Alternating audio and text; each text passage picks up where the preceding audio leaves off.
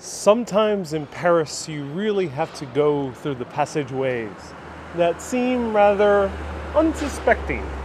Of course, do watch out if it's a private one. For example, just down there is a private one, but this one, it's actually something else. There is no trespassing sign. No, they actually want you to go inside. But otherwise, most people won't because they might just mistake it for an apartment building. So join me, I'm Ariel, this is Urbanist, and today we're going to explore a little bit of this neighborhood around the Sorbonne University, which I'm super hyped for. It is an interesting day. There's a lot of these tiny little rain showers that keep coming on and off. So at any moment's notice, we may be drenched in rain, or a few seconds later, it might be sunny. I tried to go live exactly at 3 p.m. and I was going to be drenched in rain, so I had to seek cover. Let me know where you're watching from. I'm so happy to be exploring Paris once again. A lot of people don't realize Paris has more than 2,000 years of history. Of course, all around Europe, there's history that goes thousands of years. But when it comes to antiquity, a lot of people don't realize that Paris was actually a Roman settlement. It had a different name. It wasn't Paris back then. It was called Lutetia. And let's walk into this building right over here.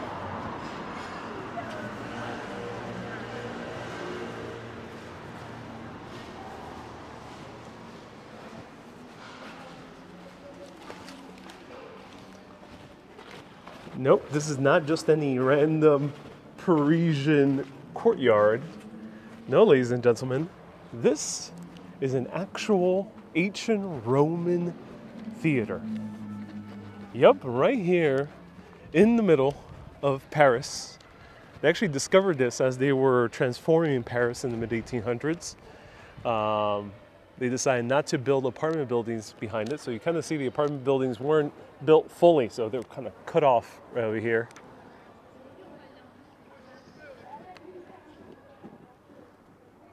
And this was where the ancient Romans sought their entertainment back then.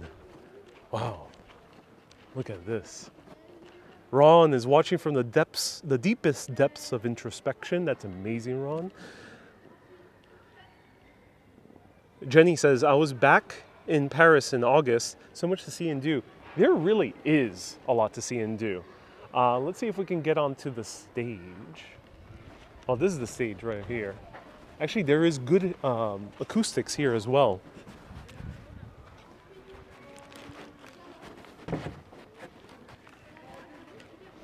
It's very wet and slippery. Hello, Jermaine. Nice to see you here. Welcome.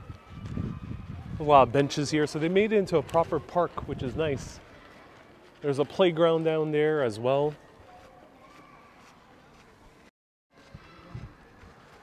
Hey, Anthony says, Bonjour, Ariel. It's finally reasonable weather here in Jersey City. How's it over here?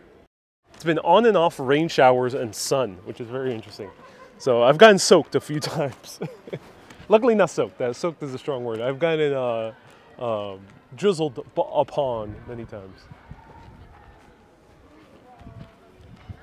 It seems like they're growing wine, maybe? Or some other type of... They're growing something here. That's new. I've been here, I went here in 2019. Let's get on to the actual seats. So we are about a away from Notre Dame. There's an area right by the University of the Sorbonne.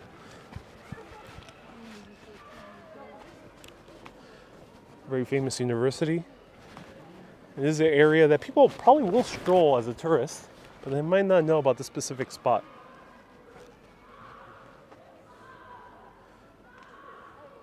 Bernard says, this is actually my last day in New York. Oh, Bernard, enjoy your last day in New York.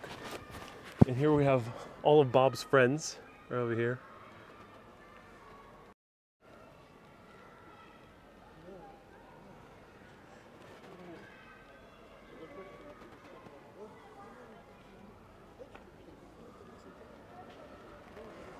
Pistol says, do I have Corsican blood?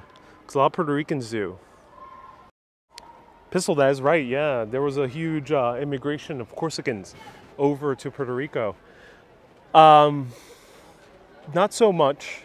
Might have just a little bit, because I don't think my families, either on my mom's side or my dad's side, were descended from Corsicans. Though I probably have a lot of extended family that might be descended from Corsicans. Most of my bloodline on the European side comes from the Canary Islands.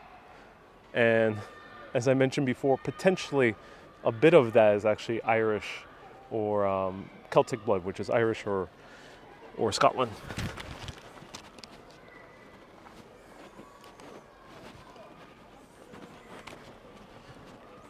But you know who else was Corsican? Well, Napoleon Bonaparte. Susie says I have Catalan. Yeah. Yeah, Puerto Ricans are truly a mix. So before we continue on the Sorbonne, I got a little treat. A treat from Les Maisons d'Isabelle. I actually tried this before on a live video. Check that out. Back when I was in Paris a long, long time ago. I remember visiting Paris a long time ago. It was a different time back then, you know. Paris has changed. Wow, how things kind of transform over the months. It's been since June 2022 I've been to Paris. Wow.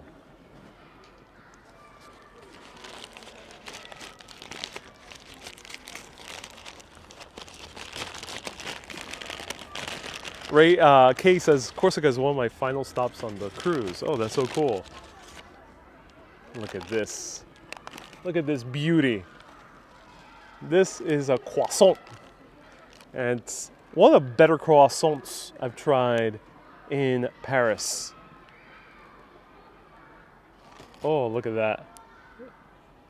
Croissant actually meant to look like a star crescent initially. And Susie says, did you originally plan to end with Paris? It was always a part of the plan, Susie. Ever since day one.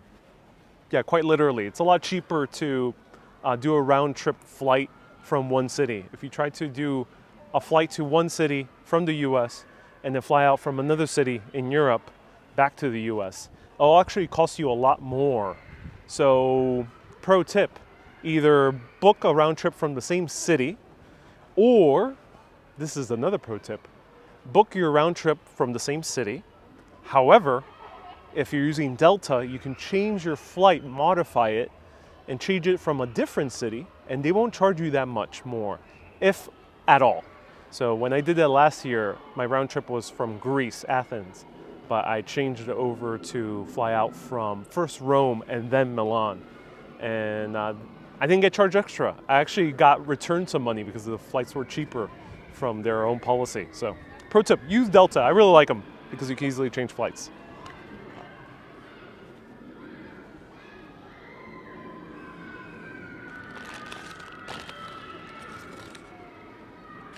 So let's try out this croissant. Let's see how it is before we continue walking around La Sorbonne.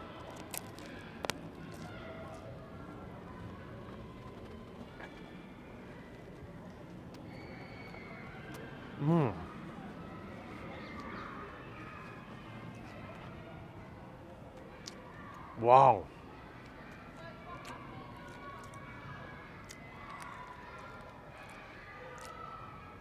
Imagine being an ancient Roman, or probably from one of the recently adapted French Gauls, or Gauls back then, that were integrated into Roman society. Imagine being one of them and eating a croissant. As you see, classic Greek plays updated into the Roman format. They probably didn't have croissants. They didn't at all, but you could just imagine. These kids are playing some game. This is a great croissant. Super soft, super fluffy. Look at that. Very airy. The butter is just delicious. It just, it's amazing. Susie says, will you keep on speaking French when you're back in New York? Yes, I'm going to be one of those very annoying American tourists that go back to the States and someone says, Hey Ariel, let's go out for coffee.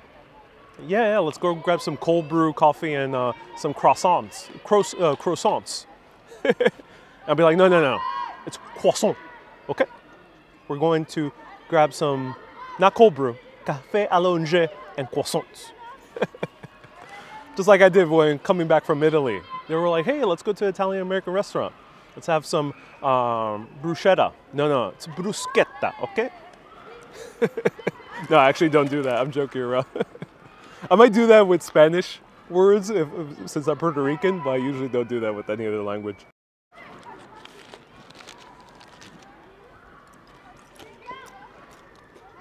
I wonder what these kids are doing. Mika says, I envy you and your croissants. This is an amazing croissant.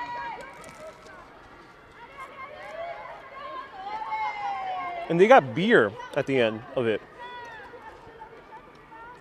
Cool thing is you can drink publicly in France.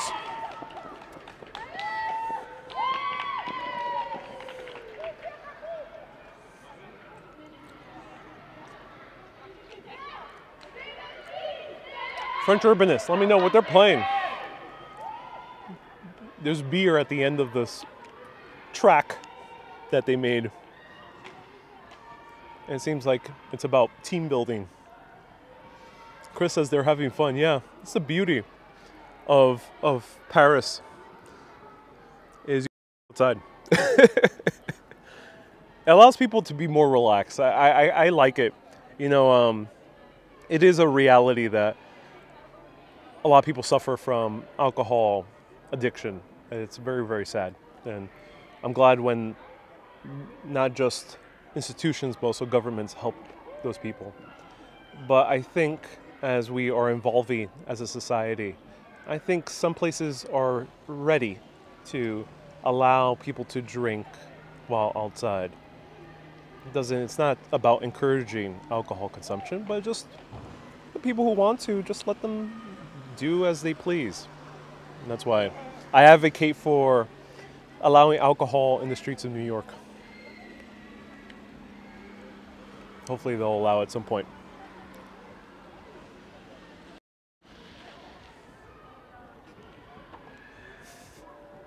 All right.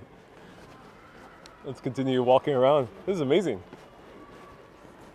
Is this Paris or another French city, Adam? No, we're in Paris. We're not in a French city. We're back to Paris. This is our final stop on this grand tour of Europe 2022.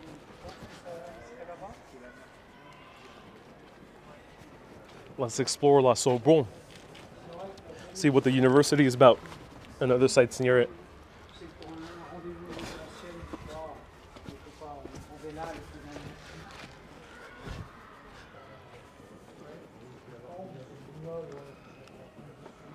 These are ancient Roman ruins, ladies and gentlemen.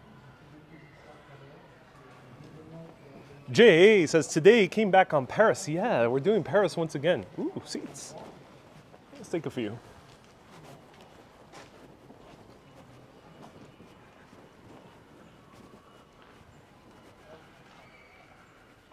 It's called Arenas de Lutece, Arenas of Lutece.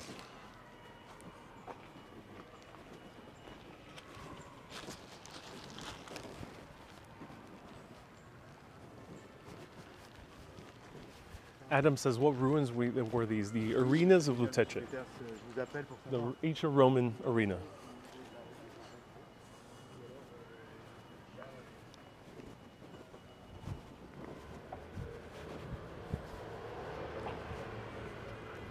Mark says, are you taking a break from travel when you go home to New York?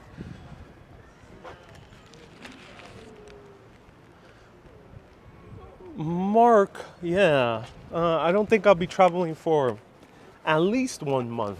I'm not sure if I'll be traveling more. Oh, cool. Paris Jazz Corner. Oh, that's awesome. Jenny says the Queen is not doing well. I hope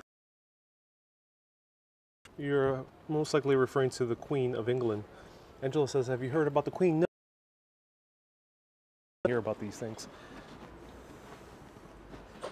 cool old jazz albums. Look at that.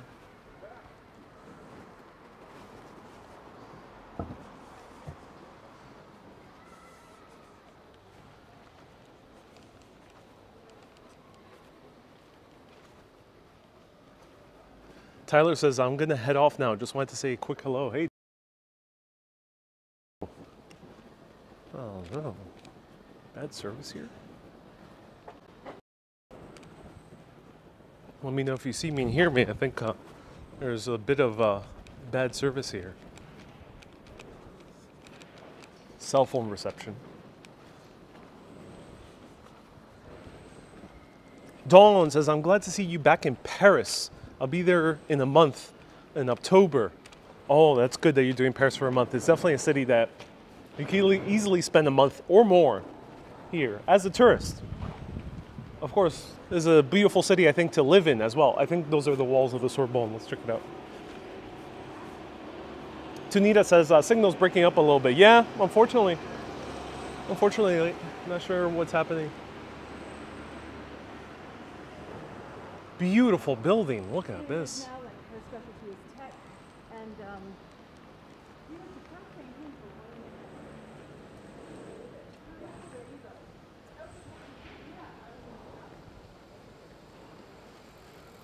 Katrina says, was wondering if you're covering the Thanksgiving Day parade. Probably not. I spend Thanksgiving with family. So no, unfortunately, I don't think so. But I would recommend my friend New York City for All. She covers the Thanksgiving Day parade. New York City Walking Show as well. There's many, many live streamers, but those two specifically cover the parade.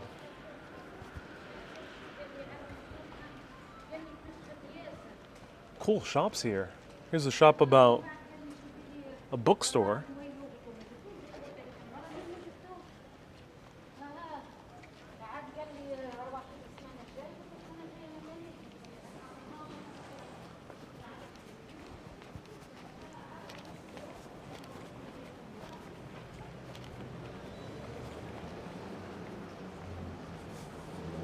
Hey, Jamie says, I want to go to Paris, but my wife is afraid people don't like Americans. How do they treat Americans?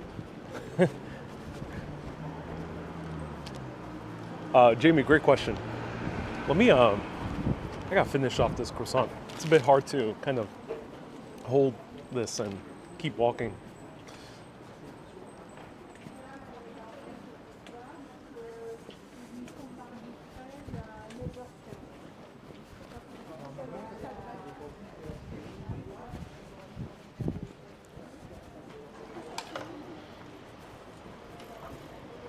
Yeah, right there.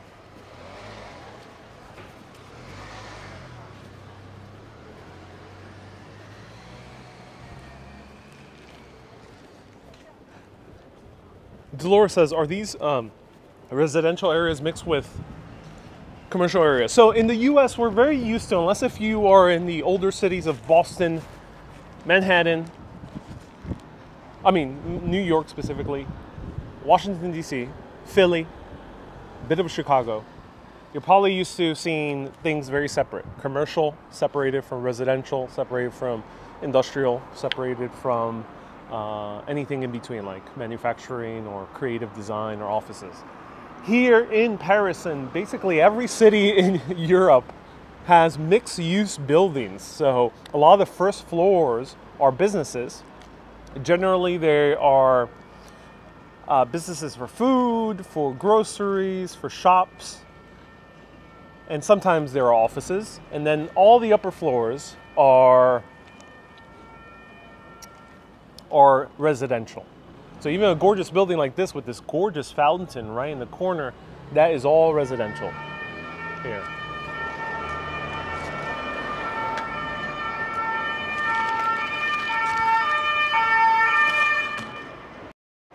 All right, let me enjoy the rest of this croissant. So we have an excellent question about, do the French like Americans? How do they treat Americans? So as I'm eating this croissant, I'm going to answer that. It's a bit hectic. There's a lot of stuff going on. So pardon me for being a bit distracted. And this city is nowhere near as busy as New York. You know, New York is where you feel really high energy.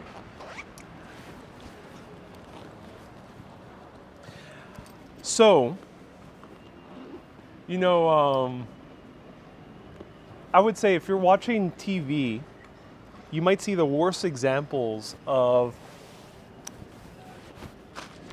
the French, how they act to the Americans, or foreigners in general, but specifically Americans. You might see the worst of it, especially fictionalized.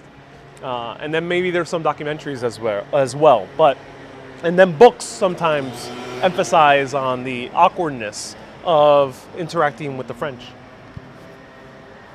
It is possible that you might meet a French person or two that very audibly does not like Americans. And I've encountered that. One reason you might encounter that more here than, say, in the US or other countries, of people audibly not liking a specific culture, is because here there's it's a bit more straightforward than even New York. There's a bit more kind of less of a filter when it comes to chatting about other countries. But that is very rare.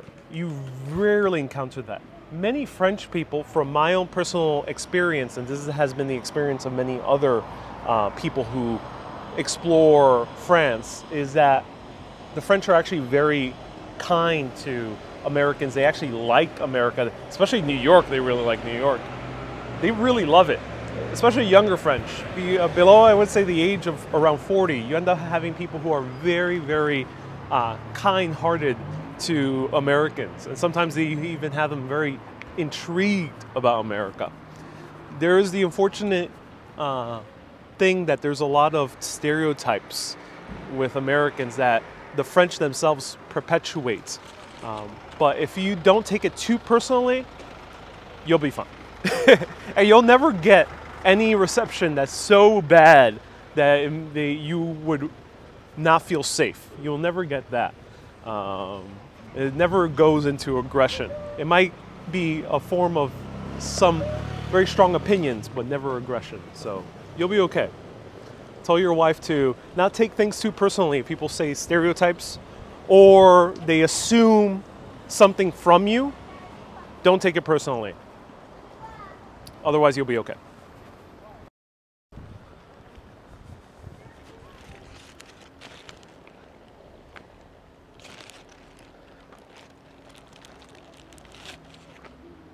Kay says, I think there's stereotypes in most countries. Yeah, but American stereotypes are pretty strong.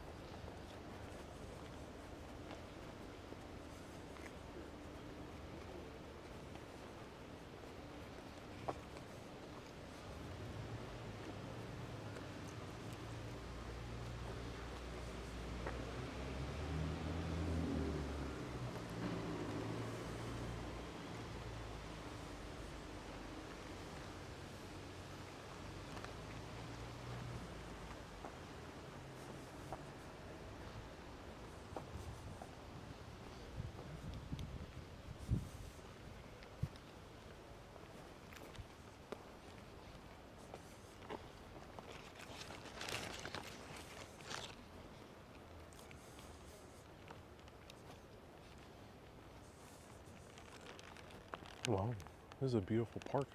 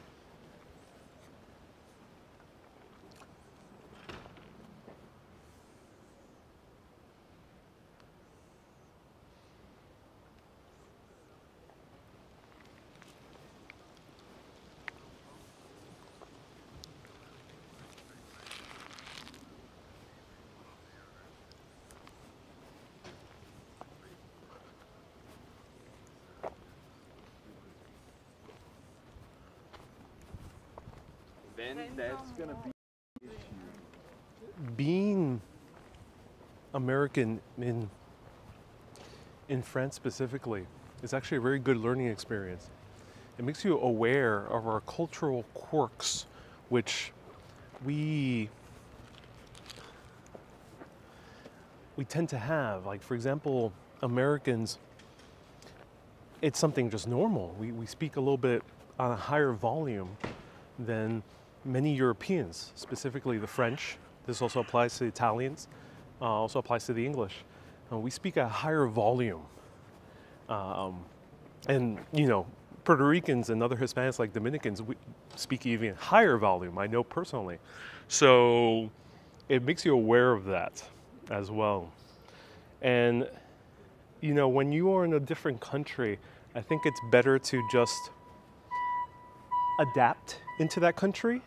You don't need to, you know, change your entire personality, but I think be willing to adapt to certain cultural norms when you're here for a smoother experience.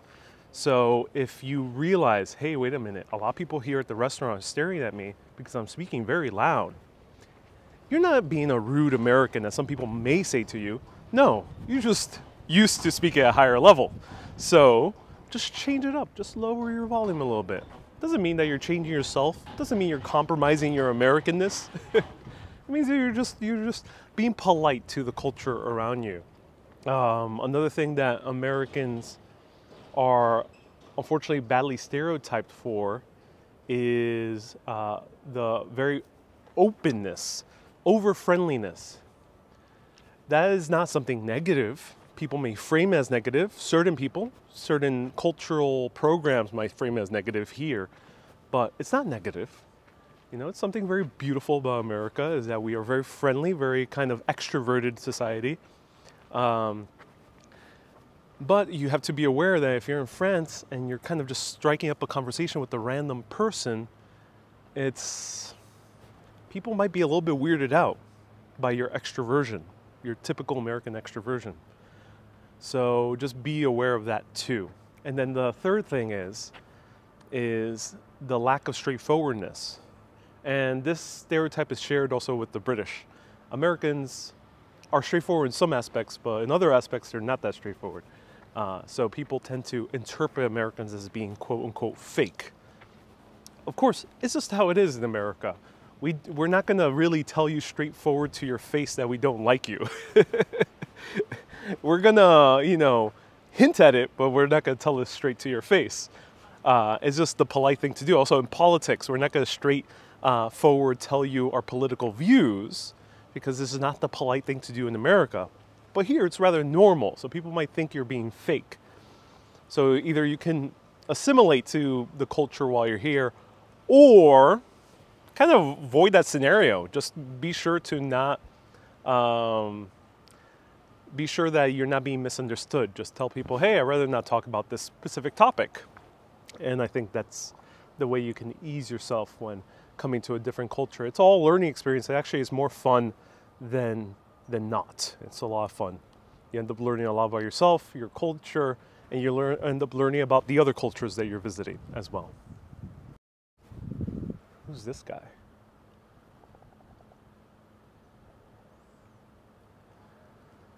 Dolores says, I tend to morph into the culture that I'm visiting. Yeah. And Chris says, at least try to learn a little French. That is the biggest pro tip. So France is a culture of politeness, similar to the UK. But politeness here is always acknowledging someone's presence when going into their space. So if it's a store, a restaurant, if you're a college kid and coming here for school, professor, classroom, anything, library, museum, bus, a train, if you see the conductor, always say bonjour every single time. And say it in French, don't say just hi, say bonjour. You don't need to know that much French, but just make sure you know the hello and goodbye, bonjour, and thank you, merci beaucoup.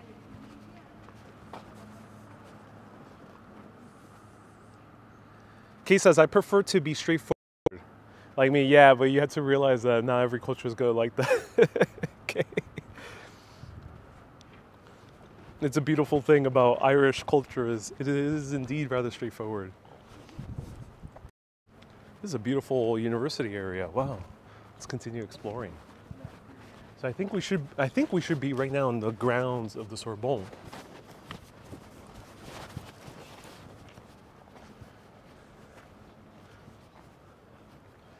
Jay just says, carry the entire conversation with bonjour, bonjour, bonjour. The more sing-songy you say bonjour, the more friendly the reception. So rather than just saying bonjour or bonjour, no. You gotta say bonjour. The more sing-songy you get, the warmer the person is going to be towards you. So if you want the warmest reception out of a French person, so make sure to make an entire song out of bonjour. Bonjour.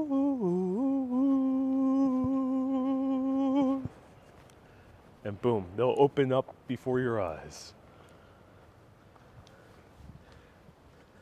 Also, we're in the area of the Museum of Natural History. We're in the Jardin des Plantes.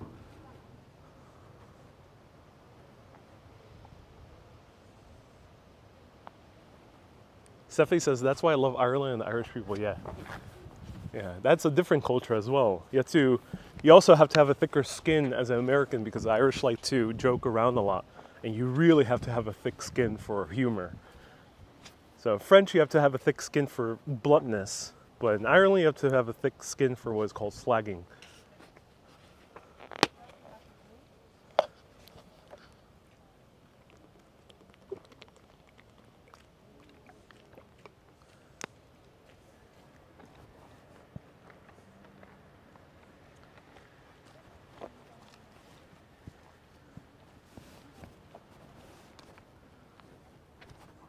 So we see a lot of college kids because we're adjacent to the Sorbonne.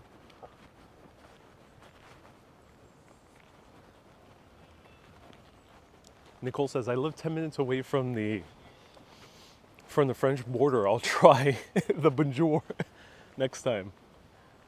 I wish you luck.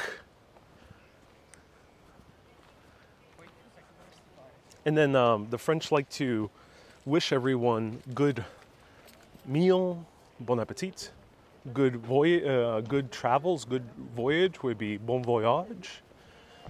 Good travels, if you're a tourist and they know you're a tourist, they'll say bon travail, I think is said. Do let me know how to say again, good travels. If it is a Sunday, you'll sometimes hear people say bon dimanche, which means have a good Sunday. You say bonne journée, which means have a great day. Or have a good day. Bonne soirée, have a good evening. Bonne nuit, have a good night. There's a lot of bons. You can bon everything. There's even in some restaurants, especially the higher end, more hipster restaurants, you'll hear bon gustion, I think it's pronounced, which means have a good digestion, I think it means. Which is like a very fancy way of saying have a good meal. Jay says this is the French Central Park. I can see that. Here, very classic looking greenhouses.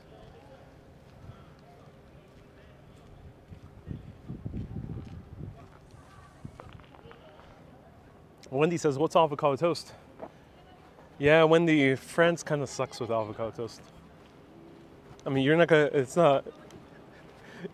gonna reasonably expect something very American, and Australians also, it's part of their culture. You're not going to obviously expect it here, but yeah, it sucks. Yeah, I have not encountered a good avocado toast in France. England has way better avocado toasts. George says, I enjoy the rest of your live streaming. I'm going back to sleep. Good night, George. We're at the Jardin des Plantes.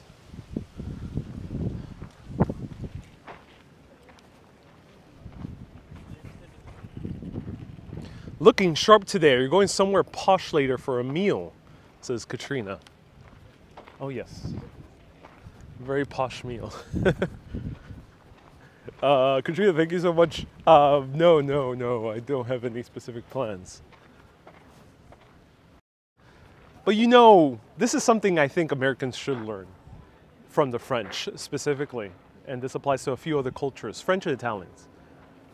Dress your best, even if you're going out for a mere stroll, even if you're going out for grocery shopping. You'll see this is a very interesting phenomenon. You'll see, especially women, when they're going out grocery shopping, they put on their makeup, they have a nice dress. This is, of course, not saying that you have to be feminine or you have to wear makeup, but I find it to be a rather beautiful thing. And if you end up speaking to French women, and there's a lot of great podcasts out there where they actually interview French women, it's not as seen as something that they must do, which unfortunately in America sometimes is the case, where women feel forced to put on a face of makeup or wear a nice dress or something like that. But they do it out of the sheer pleasure of doing so. That has been the vibe you see when people are well dressed. This also applies to men, well dressed when they're going out, even for a mere stroll or going grocery shopping or going to a lunch, where in America now it's acceptable to wear your sweatpants to lunch. And if you're a woman or dress femininely, yoga pants is just now acceptable. You'll be shocked at the casual dress nowadays for lunch in New York City. And that's why I think France does it well. So I would say dress your best. It is nice to dress well. You feel good. There's something good that feels about it. It's not about vanity. It just feels nice. It's like dressing up a garden. You can leave the garden grow wild. Yeah, sure, you can leave it grow wild. Let the grass grow long, let the flowers grow wherever they please, let the weeds grow in. You can do that with the garden, sure. And that, in a way, has its beauty. You can go to a meadow and see the wild meadow. It has its beauty. But us humans, we love to curate. We love to beautify. So if we beautify a garden, why not beautify the way we dress from time to time? It's so wonderful. So I recommend it. Try it out. Try the French way. Go out to the grocery store and dress your best.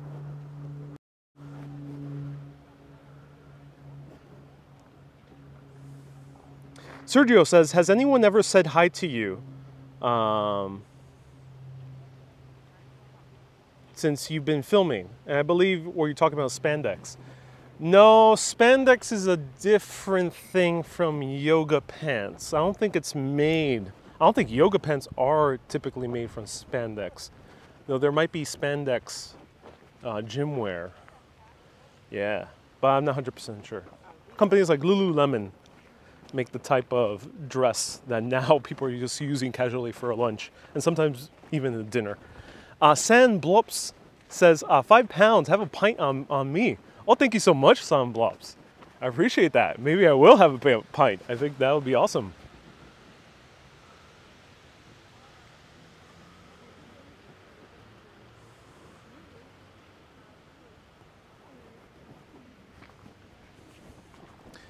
Carla says, very beautiful, yeah. I do have trouble with my frizzy hair, so I end up putting it in the ponytail, says Susie.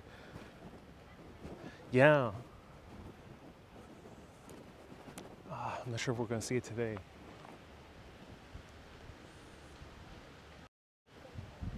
Look at these two women. I think this is a perfect example. These two women seem to just be going on a stroll. I don't think they're doing work or anything. And look how well dressed they are. Look how they made up their hair.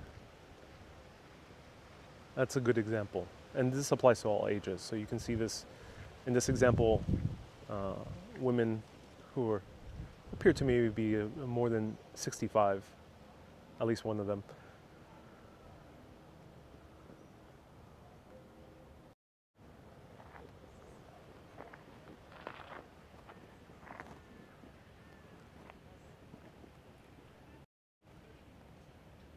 See it right here also with gentlemen, or a nice like shirt jacket. M. Wall says, where's your tie? Oh no, M. Wall, I would never wear a tie. I do not like ties. I really don't like ties. I have not gotten accustomed to them yet. Oh my god, urbanist orange flowers. Wow. These are so cool.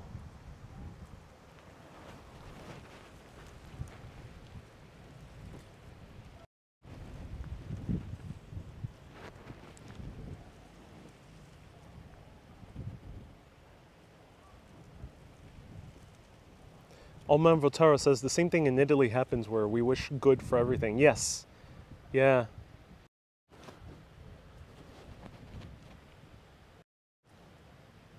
Gorgeous flowers. If anyone could let me know the name.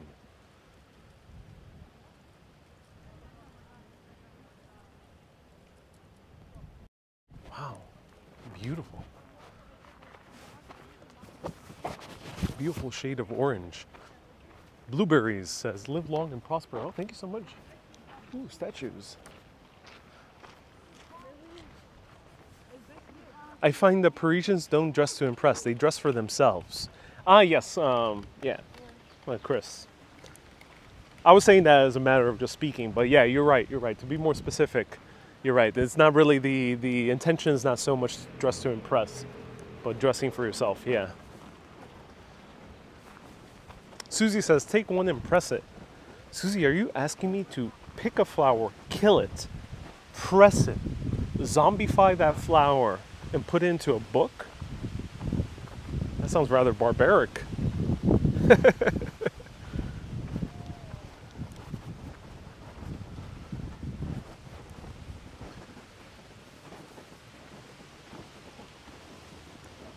Who's this guy? Oh, this is Schroeder. Schroeder. Oh, wow. Wait, is this Schrodinger? No. No, this is Schroeder.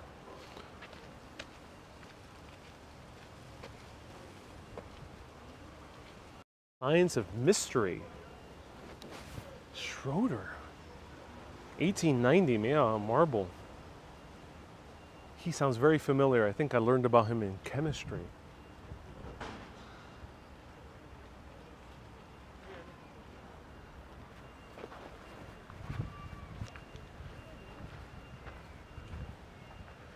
Mika says, I have to go to work. Maybe see you tomorrow. Hey, Mika, yeah. I'm glad you enjoyed the live stream. Thank you so much for tuning in.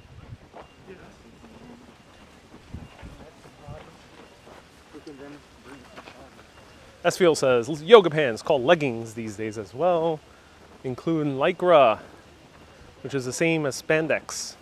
Spandex is the generic name. Lycra is the brand name. Okay, thank you.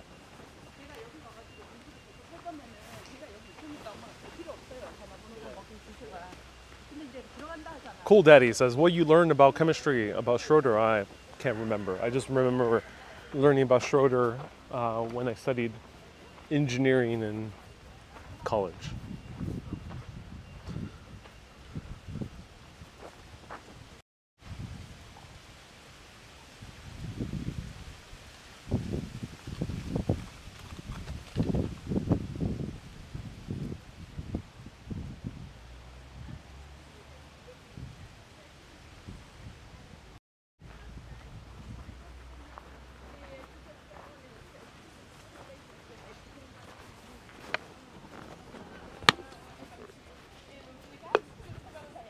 Chris says, are you getting some capri pants?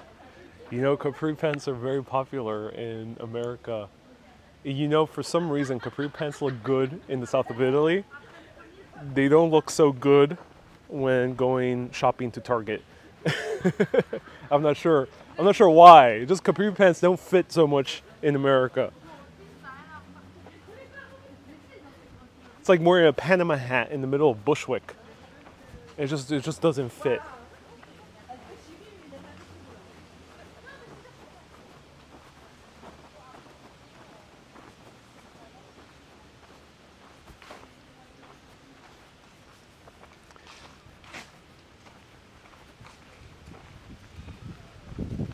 Cool Daddy says, what did you have for lunch?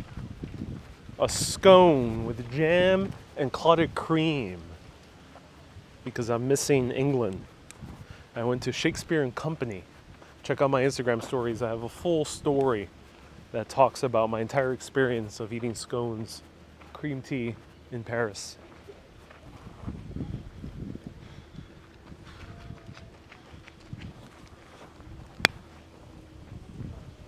Sergio says, thank you so much for mentioning me. It made my day. Being that I have cousins in Puerto Rico, you're a good example of a gentleman in maintaining the prestige of individuals. A shout out to all the Latino individuals or people who consider themselves of Latino heritage. Now, if you can get into a conversation with someone there as polite as you, hopefully they know the same English. Who knows? Maybe bilingual, Spanish, English, and French. Yeah, Sergio, thank you so much for watching the show. Appreciate the compliment. I have, there's plenty of Latin Americans in Paris. I collaborate with an amazing creator by the name of Daniela, I think was her name, Daniela. Her last name is escaping me, but we did a few short TikTok videos together, Facebook Reels. That was really cool. I bought this new bracelet at a place called Designs by Andes. It's all made by Latin Americans based in Paris, which is really cool. So this is a Latin American design chain bracelet. Tunita sent 110 stars. Thank you so much, Tunita. I appreciate that. Merci beaucoup.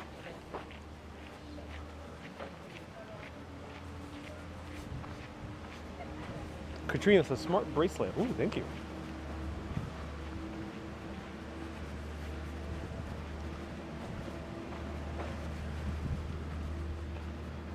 This is a nice saunter.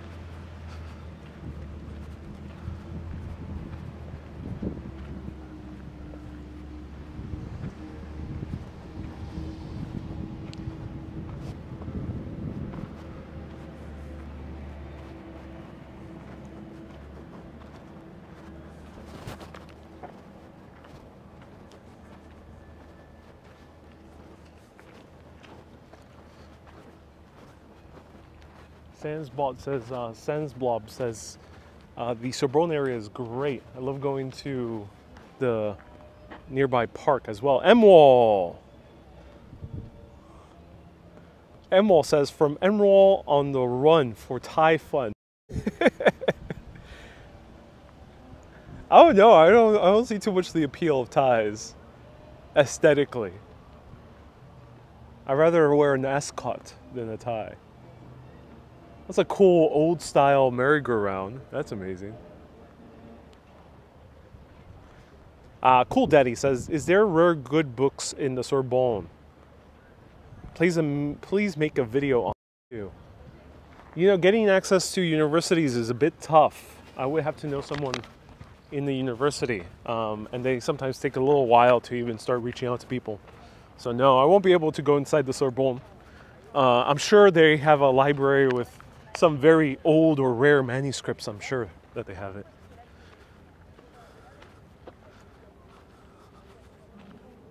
M. Wall on the Run says, I approve the ascot.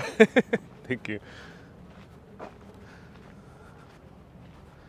I wore a tie for my interview on a political protest here on YouTube, says Renee. Oh, wow, Renee. Fancy.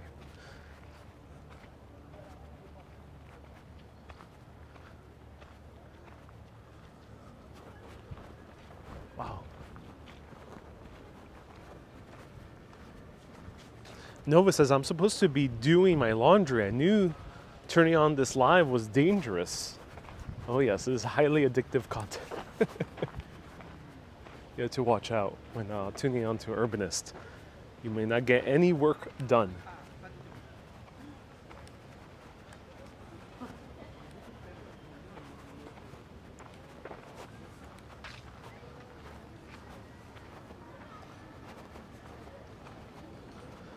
Tamara says, get an ascot, smoking jacket, and velvet slippers. That'll be, Tamara, when I enter my my retired phase, when I retire many decades from now.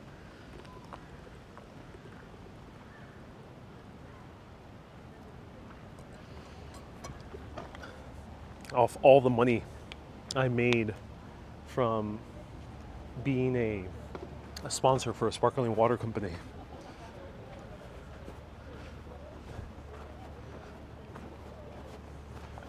Hey, Renee sent a super chat. Hey, Renee, thank you so much for the super chat. Renee says the cool kids call it simmer. Simar. I'm not sure what simars are. Thank you so much, Renee.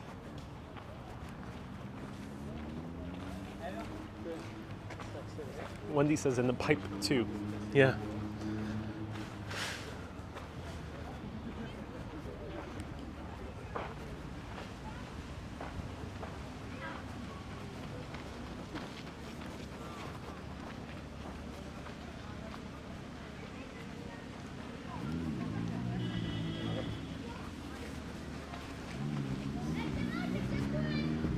When the Sunset says, visit the Normandy beaches. I heard great stuff about Normandy. And Breton as well.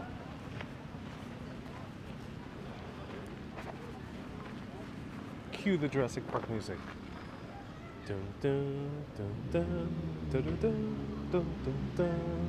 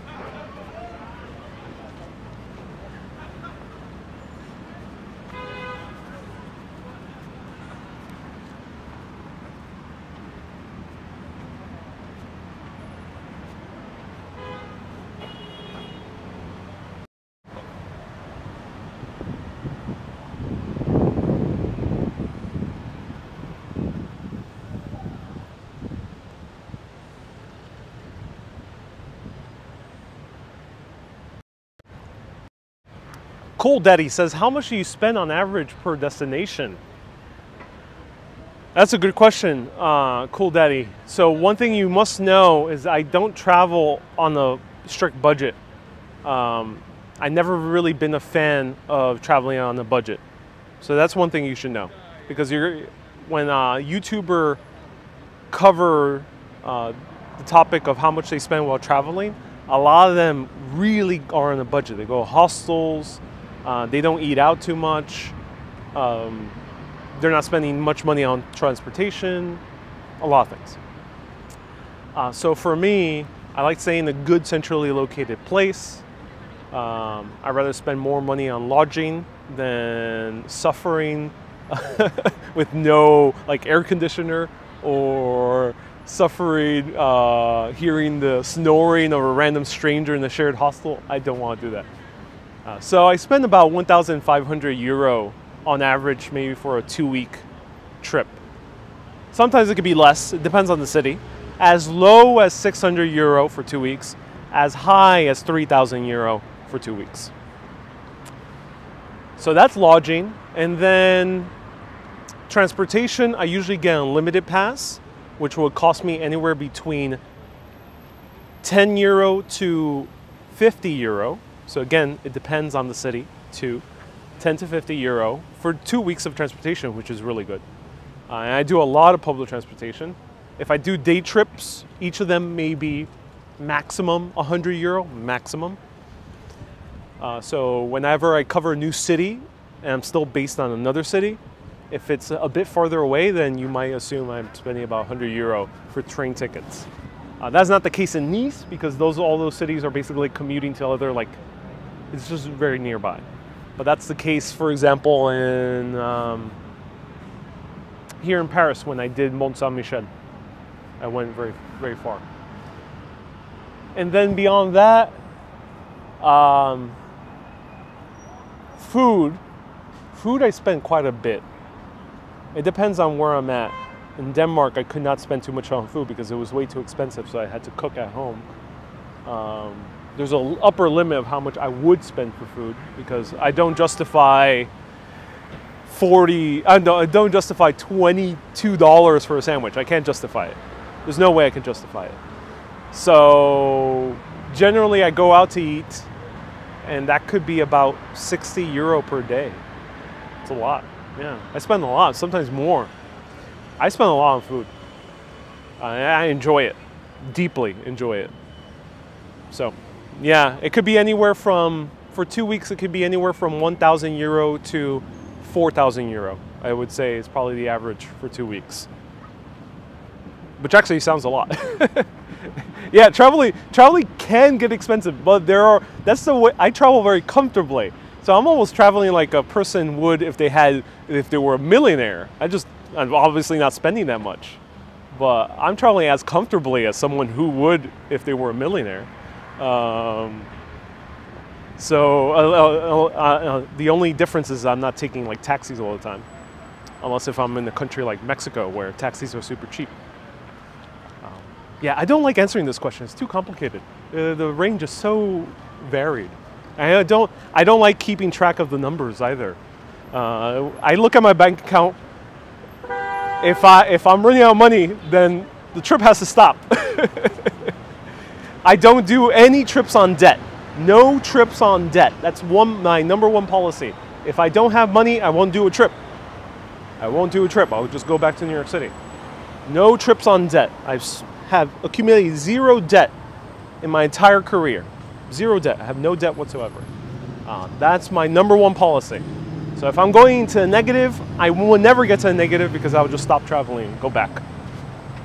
That's why I don't really look at my bank account. I just see my bank account to see if I'm not overspending unreasonably so, which I generally don't have that issue.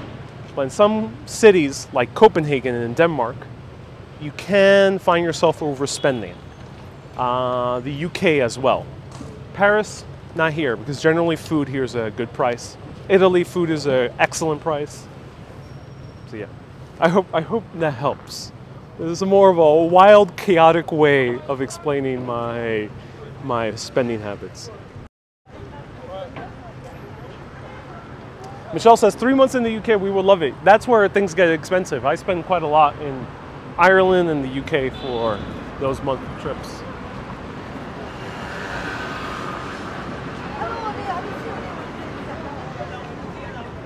Here's the beautiful McDonald's. Oleg says life can be short, indulge yourself. Yes, I think that's very important. Let me see which way to go. Where would it be compelling to walk to? Kind of like this look of the street. And this, let's check out the map. Let's see. Usually on the trains, we have a map. Chris says when you're at home, you also have expenses. Yeah, that's the good thing about traveling. If your business is traveling, which mine is, it's a smart business move to keep on traveling. That's the privilege of being a content creator. This applies to like writers. If you're a writer about travels, yeah, you should keep on traveling. The woman who wrote Eat, Pray, Love, do you think Elizabeth Gilbert fussed a few months after, once she got paid for the book? She actually got paid for the book before she started traveling, if I recall correctly. So she had like a advance. Do you think she fussed about traveling for, was it 6 months? Across 3 very different countries? No, because that's her business. So if your business is travel, then travel. Hey, do you keep all your receipts for tax purposes? Yeah, Chris, I have a huge stack of receipts, massive. I keep every receipt meticulously. So we are right here. The Gare de Austerlitz. Gare de Austerlitz. The hospital is right below us. No, yeah, this is the medical school as well.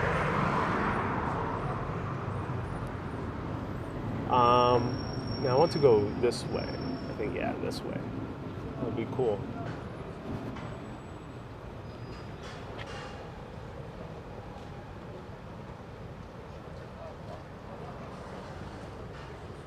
cool. Now I know where we're at.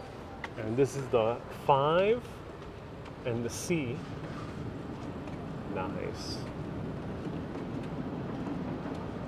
And can we catch the 10? We can catch the 10. Ooh. I want to see the mosque. Where's the mosque?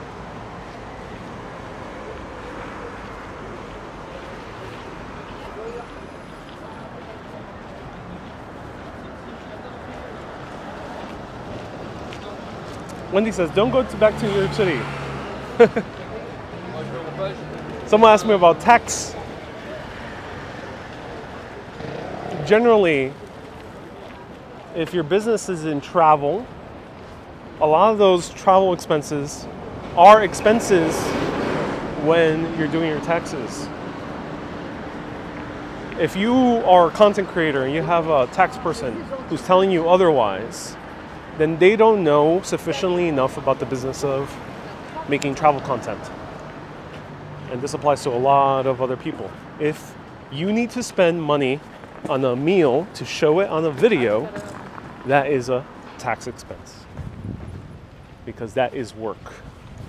If you have to you take an Uber to get to a specific place so I can also shoot a video, or take a cable car to get to the top of a mountain, that is a tax expense, because obviously that was work.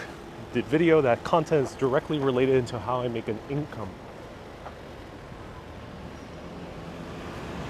But that's very specific to what I do, and this applies to travel vloggers, travel writers, documentary filmmakers, Instagrammers, photographers, journalists. There's a wide range of people who travel for a living. People who handle international business as well.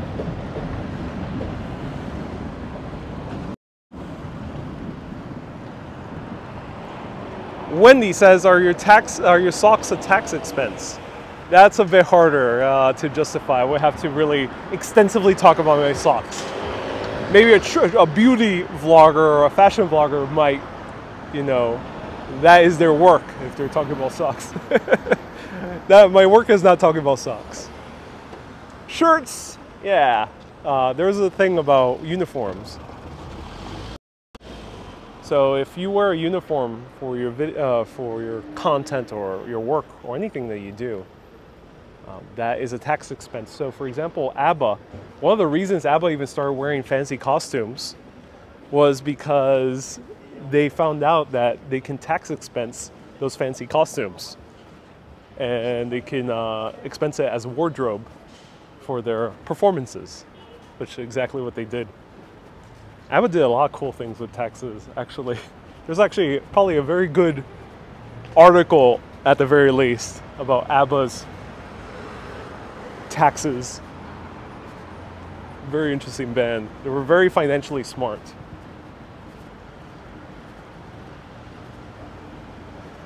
John says, how about an endorsement deal for socks?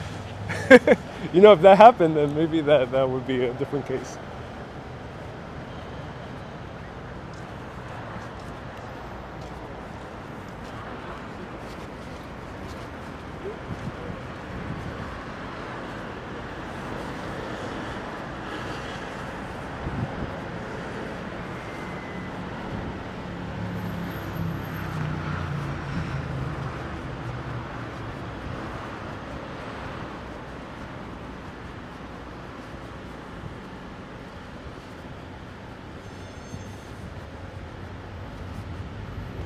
Teresa says, right, a performer could write off stage clothes. Yeah.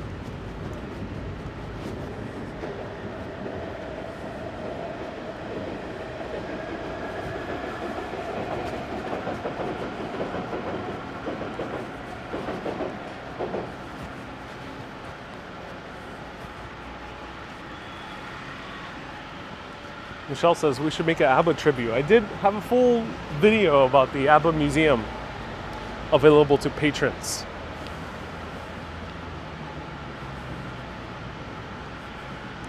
Sergio says, your honesty is totally inspiring. As a single, I do spend some money on excellent restaurants. For example, the ones located inside Macy's. Oh, I'm so glad.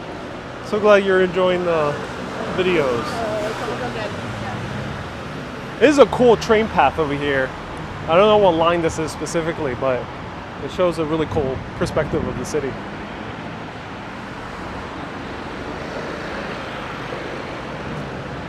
Andrew says they caught Capone with tax evasion. Yeah, because Capone evaded taxes. Yeah, don't do that, ladies and gentlemen.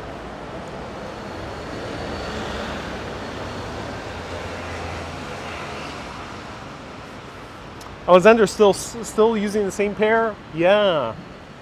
The pair of Converses I'm wearing are the ones from England. I bought them in England. So 2 months and a half. More, actually. Almost 3 months. Yeah, 3 months. I've been wearing these same pairs.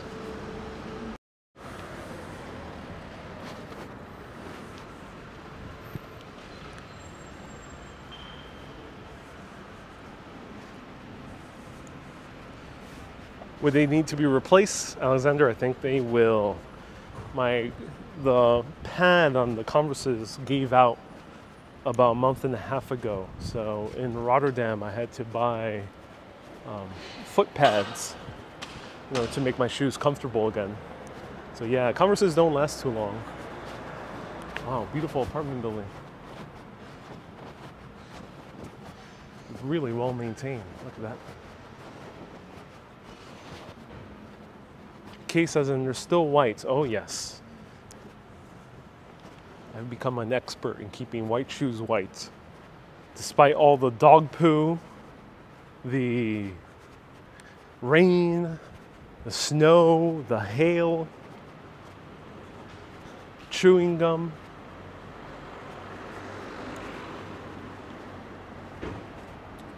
All these challenges. And the shoes are still white. Ron says, have you worn those for 3 months, never taking them off? No. I also have boots that I wore for hiking. Kimberly says, give us your tips for not ruining your shoes. Well, number one, don't step on poo. That's tip number one.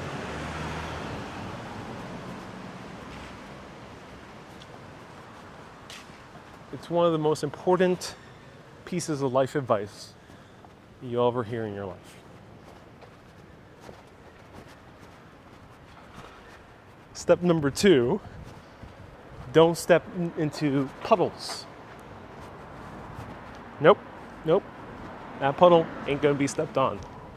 Uh-oh, we have puddles over here. No, I do not step on them. And there we go. That's step number two.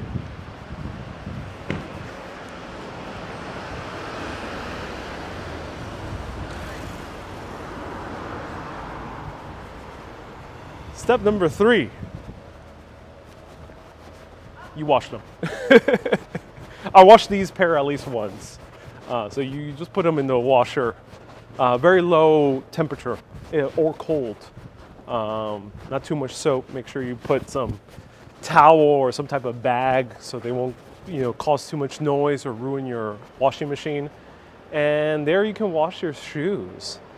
It'll decrease the lifespan of your shoes, so if you absolutely must wash them, then do.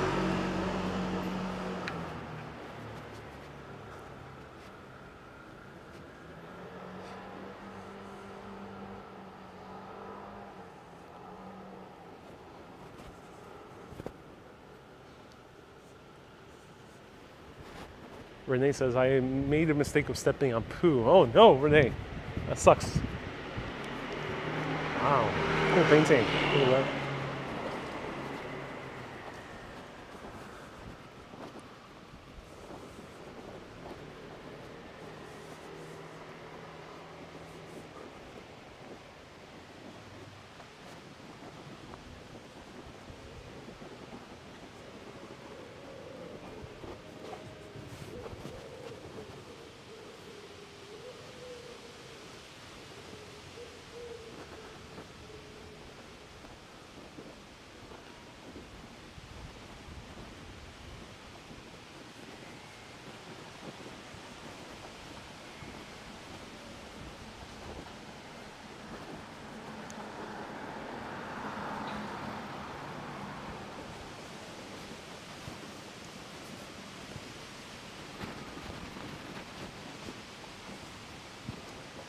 So about 100 years ago,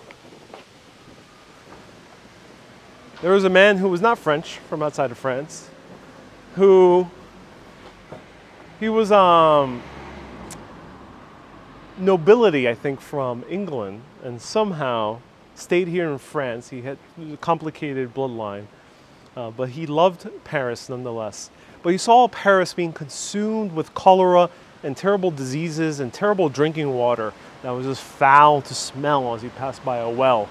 So he decided to put in his own money to beautify the city of Paris with all these wonderful fountains. And at first he wanted to paint them in other colors, and there's a few of these that are painted in red and yellow. He preferred other colors, but he decided to compromise and make them into a beautiful sage green, dark forest green, in order to match the benches that are all around this city. So here we have the Wallace Fountain.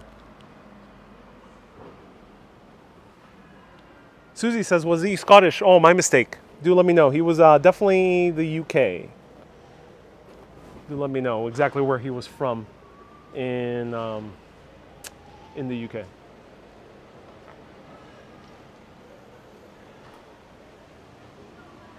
And you'll still see these fountains throughout the city. Some of them still work. This one appears to not be working unless if there's a button. Let's see. It says that it's drinkable water. Look at this. Right here.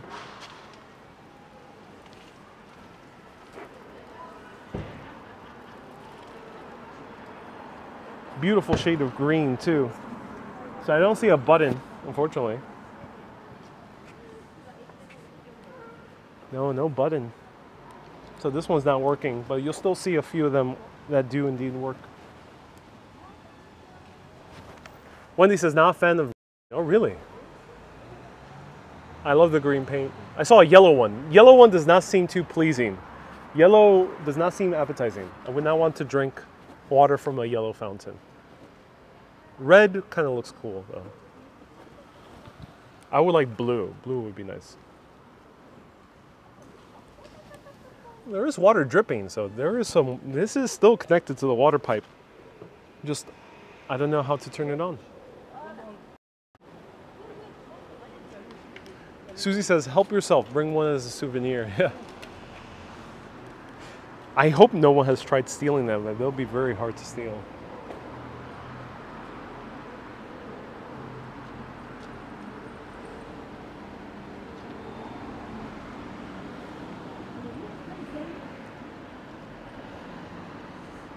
Oh, beautiful.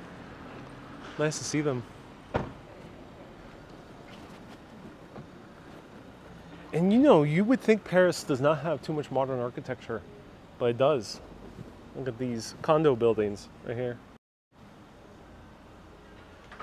As you can see, the fountain actually matches a lot of the fences that are all around Paris too. It used to have a mug attached to it years ago, but it was removed for hygiene reasons. Oh, Joe, that's cool to hear about. Oh, look at this. Wow, beautiful new condo.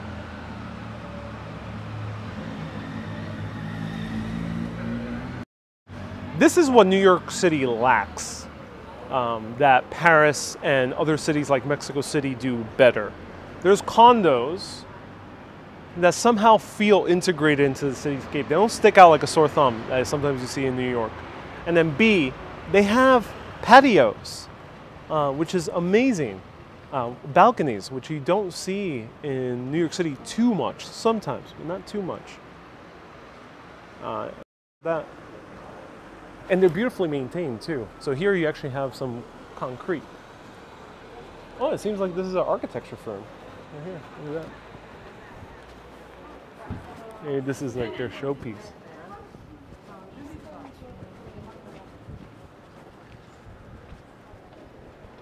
Ron asks, have you narrowed down the houses you have been choosing for 60 years? This is my 6-year-long apartment hunting series. John says, most New York City architecture is terrible. You know, John, I would disagree with you there. But yeah, modern architecture is a bit boring in New York and many other parts of the US. The very, very modern things that were built in the past like 20, 30 years. Sometimes tend to be a bit boring. Unless if they're super expensive and meant for people who can afford a $10 million apartment.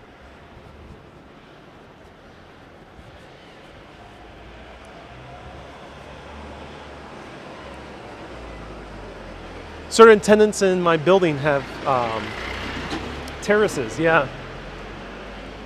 I can't say the word terrace too much because I talked about a balcony, I'll use that word, in Nice, posted on TikTok, and TikTok marked it as sensitive content and they blocked it off. So people can watch it, but they have to click to agree to see content that might be sensitive, which is very unfortunate. It was just an Airbnb tour. And it's because I used that T word that sounded very similar to another T word. Oh, here's another Wallace fountain. And this one's running, actually. Oh, you're supposed to give me way? That's bad.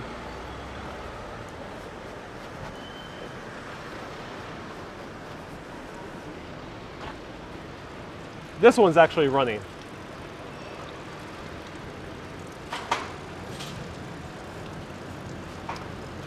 But it has a lot of residue on it. I would not drink from that water fountain. It has a spider web. Let me know, would you drink from this water fountain? Well, it appears to either be fungus or accumulation of pollen, or maybe both. Maybe rust as well. We see some rust, we see some spider webs, we see dust, the accumulation of particulates from all the gas guzzling cars. Will you drink from this fountain?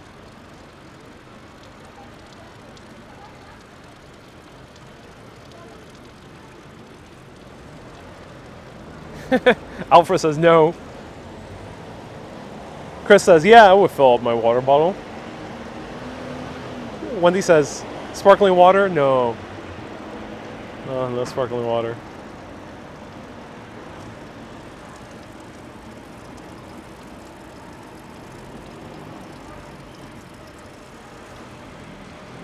Kay says no. Ron says not even for €1 million. I mean €1 million. That, I think I would take a sip for 1 million. Just one sip.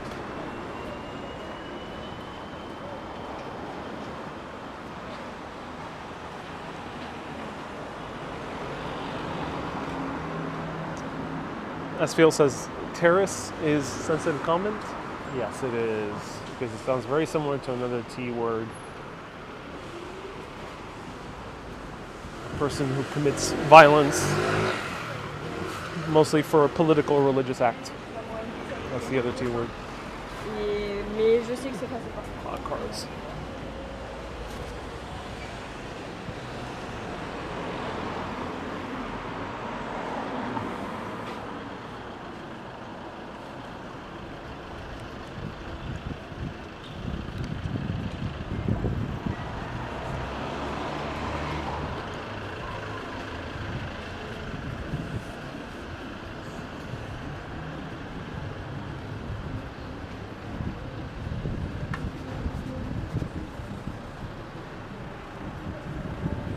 Carlos says it would definitely increase your immune system. Oh yeah.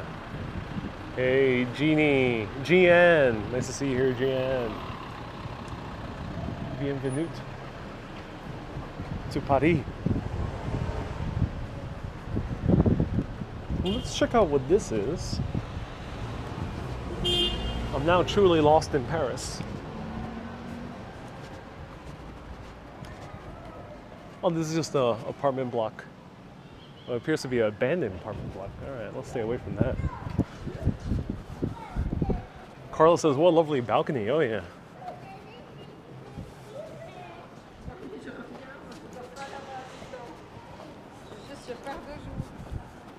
So Ron says, apparently even mentioning the Toyota, a specific make of the Toyota can get you into trouble. Yes, yes. You can't mention the Toyota. You can't mention balconies. You can't talk about World War II history. You can't be a sex educator. No.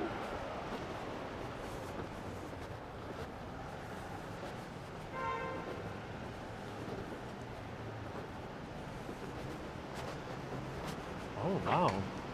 Les Cantines des Sommes. These look rather delectable. 100% healthy. Ooh, we got Les Beaux, we got quinoa bowl, Les Sandwich, we got a falafel sandwich. Well, that's awesome. So a lot of restaurants close during the day. Here's what you would see a lot. Chinese tratteur. A lot of them. All around Paris.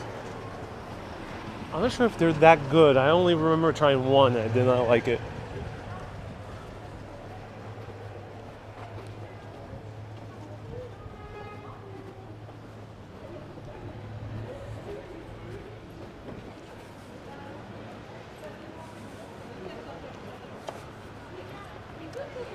Do they have like pork buns? I think they do.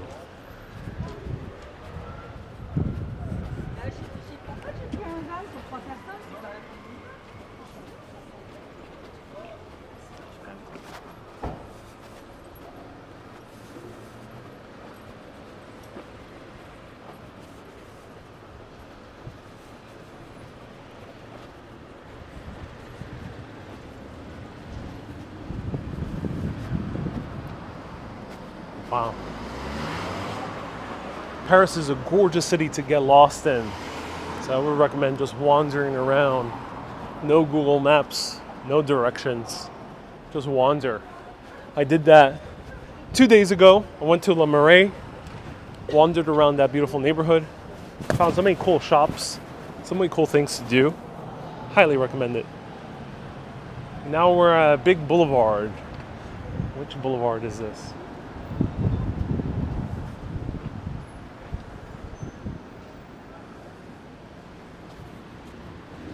We got buses here. Here are buses right there in the middle.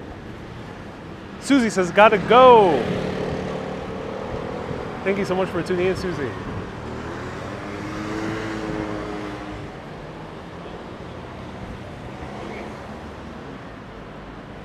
Let's go to the shady side. There's a lot of scooters and bicycles all around here in beautiful Paris that you can rent. A lot of them are Lime. There's a few other companies too.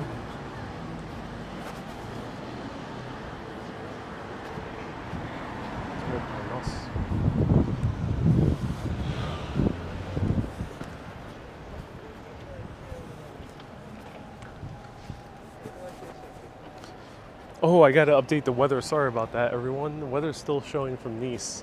It's pretty chilly. It's about 70 degrees Fahrenheit.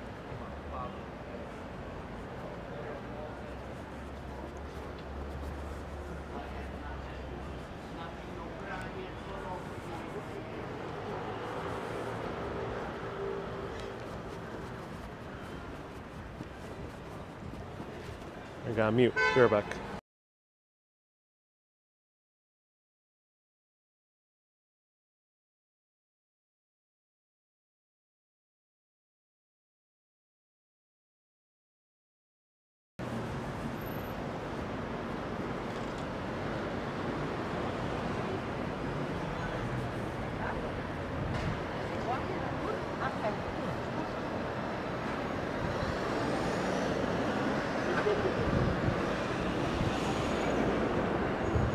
All right, I'm back.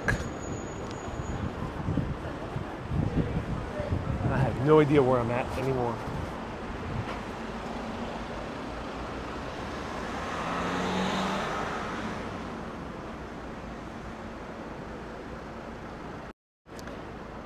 When you're lost like this, obviously, you know, I have a phone and we're in Paris. there's buses and trains, stations everywhere, so you'll never get really that lost.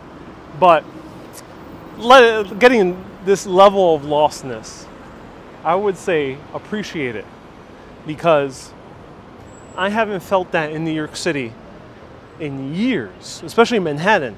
I haven't felt that in Manhattan in years, probably since I was a teenager. So it's a truly beautiful experience to be lost in a city, because you'll never feel that again once you start getting to know the city. I will probably never feel that again in Manhattan in my entire life. I will always know where I'm at in Manhattan. Which, yeah, it's a good thing. But also, it was nice many years ago, wandering the streets of Manhattan and being like, where the F am I? It's a beautiful experience. So enjoy it while you can. Ron says being lost in oh my god, that huge antenna. Ron says being lost in Rotterdam was beautiful.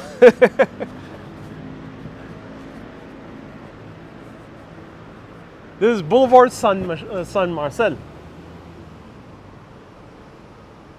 Boulevard San Marcel. And we have another garden. Are there bad areas in Paris? Yeah, but you have to go pretty far to start seeing the bad areas of Paris. Bad areas of Paris, the worst ones, are more towards the suburbs.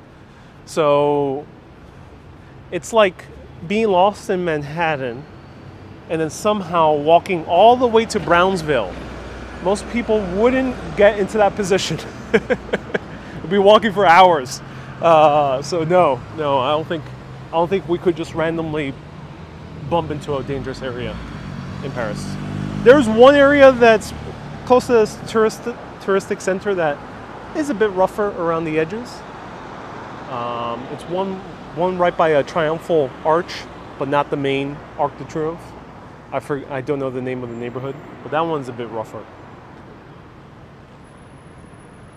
But generally, no. All right, I think I see a train down there.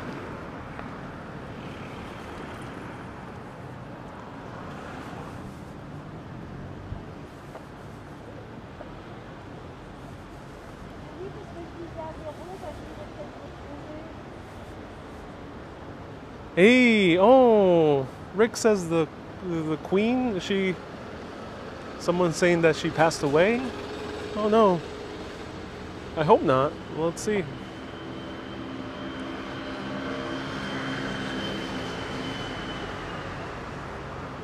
Michelle says, come home. Michelle, do you want more New York City content from me? Is there any more that I can add to New York? So many people cover New York now. All right, let me go down to the train. This is a marginal road. Interesting. Kay says no, she's still alive. Okay, that's good.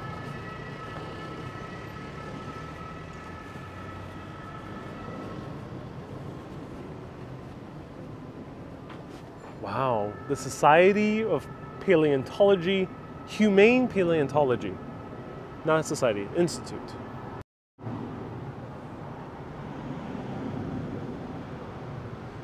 Rick says all the royal family is going to Balmoral to be with her. Oh, well, I hope she's okay. I hope she pulls through. But it's good that she's surrounded by family. That's what's most important.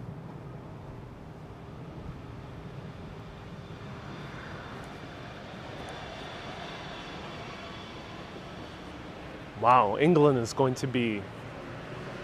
Oh. What do they do when they when a new person takes the crown? Let me know.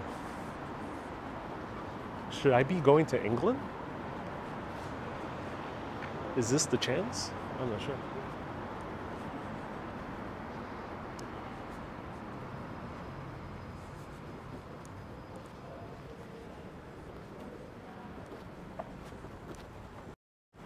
All right, who wants to join me over at the train. Maybe we can see something cool on the train. It's one of those elevated train tracks. Maybe there's some cool views. So let me know. Let's go. Oh, a place to rent bikes. Renee says, I don't know if anyone will celebrate the coronation of King Charles.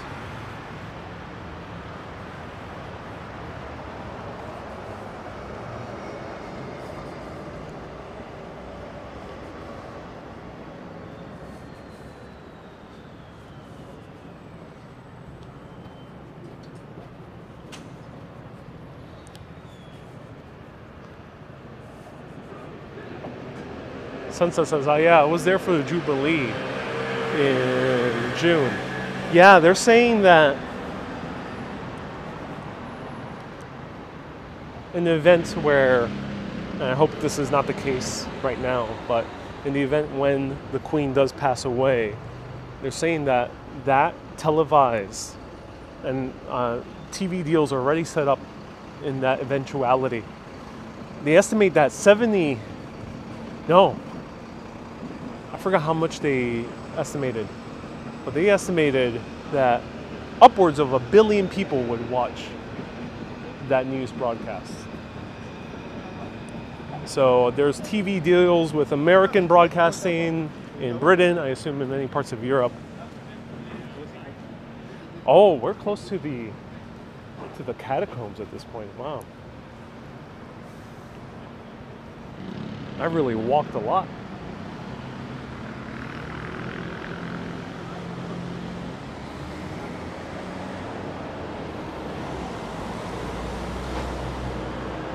Cool Daddy says, what leisure activities do you do? Go to the bars, disco clubs? I'm not too much of a fan of going to nightlife. On occasion, I might go with friends on a date, but I generally don't go to nightlife. So for leisure, I edit short videos for TikTok and Facebook. I research the history of these cities and the culture. I wander around so I can learn about the city.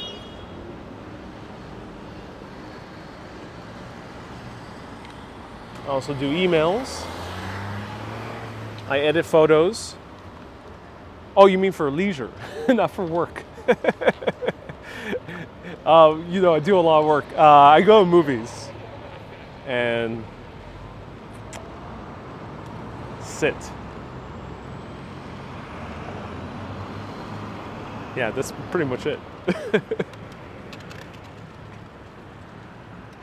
Eating out, going to movies, sitting. Yeah, it's my leisure activities.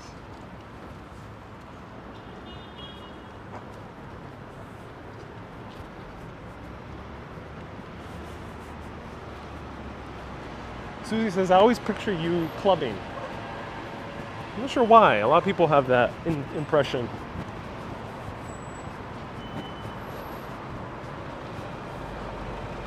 Michelle says, I met the Queen at her Jubilee and she was amazing. Oh, I'm so glad.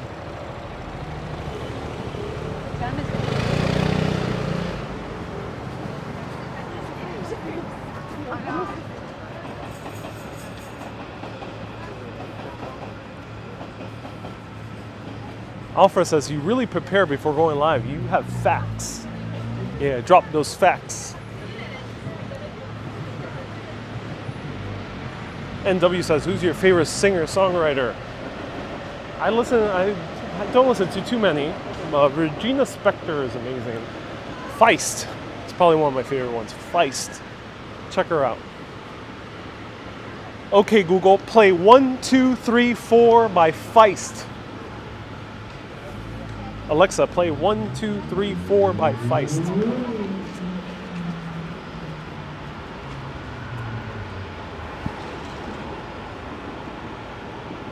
Alex says, is this your last stop before flying back? Yeah, my last stop. Last tango in Paris, you can say.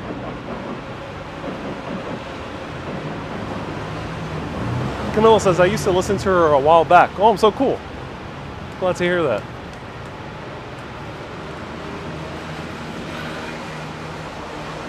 Wendy says it's actually playing. Oh, I'm glad it's working.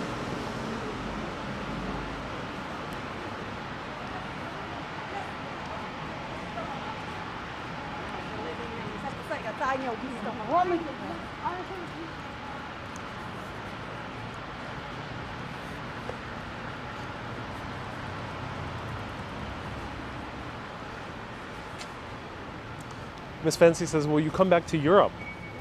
You know, BBC has not called me up yet, so I have to go back to New York.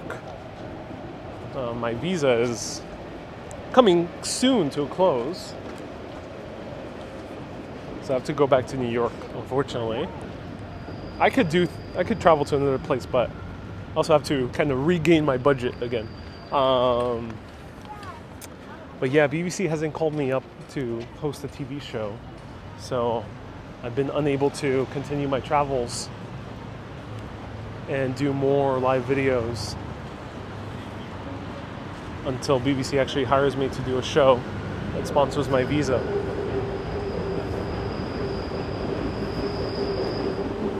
Gary says, you'll be looking forward to wearing that Harris tweed jacket for the fall. Oh yeah. Oh yeah, Gary. Do you believe in psychic abilities or intuition? Says Michelle. Psychic, I'm not sure. Intuition, yes. Intuition, I think, is very important. There are things that your conscious mind may not be able to articulate or notice, but you subconsciously or unconsciously notice things, pick up on them. And that is what people may call intuition, a feeling, gut instinct. Many words. What is this? This is Gare Montparnasse right here, I think.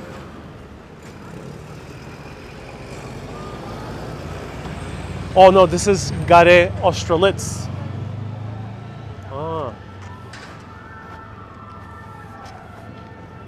What are those gray containers? Trash. These are trash bins. Alright, let's go to Austerlitz. NW says, is my still on your list? Oh, yes.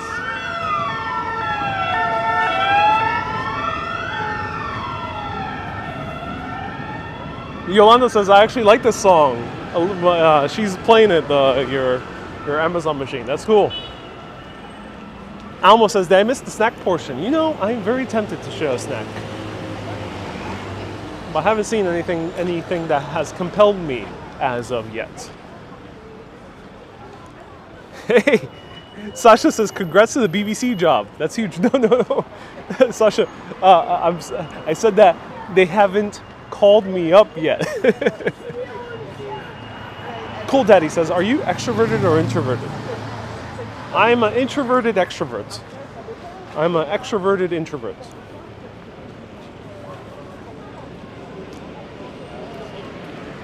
Ambivert. I'm pretty extroverted. Yeah, pretty extroverted.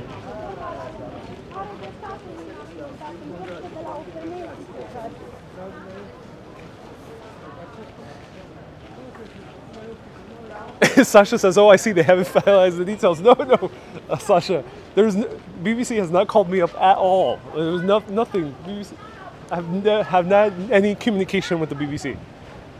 So no, nothing. There's nothing. But hopefully they will at some point.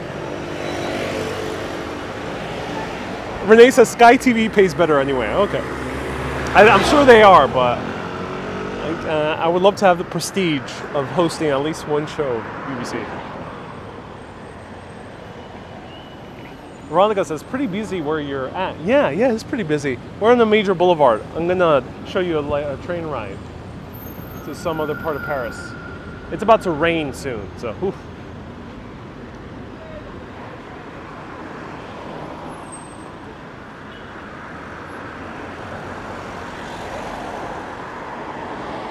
Sasha says, your fans are rooting for BBC or Netflix?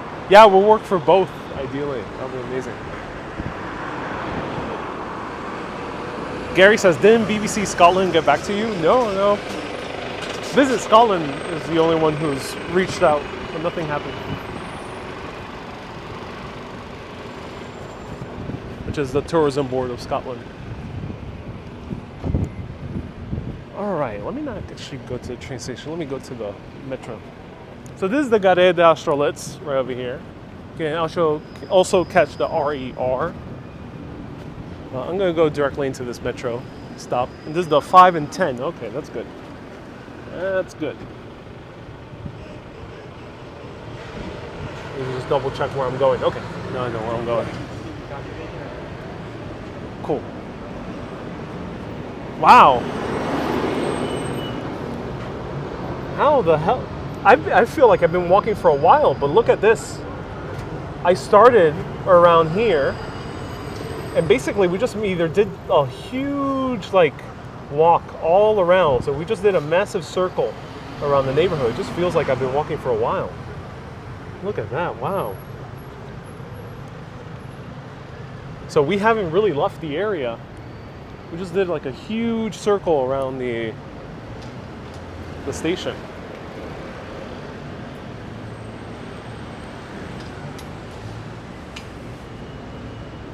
Sasha says, I fly into Paris tonight. Oh, Sasha, enjoy your Paris trip.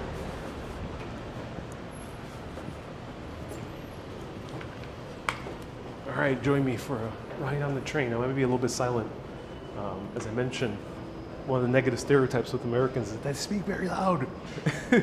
But beyond that, it's also people want to respect the peace of the train. So we'll be silent until we get out.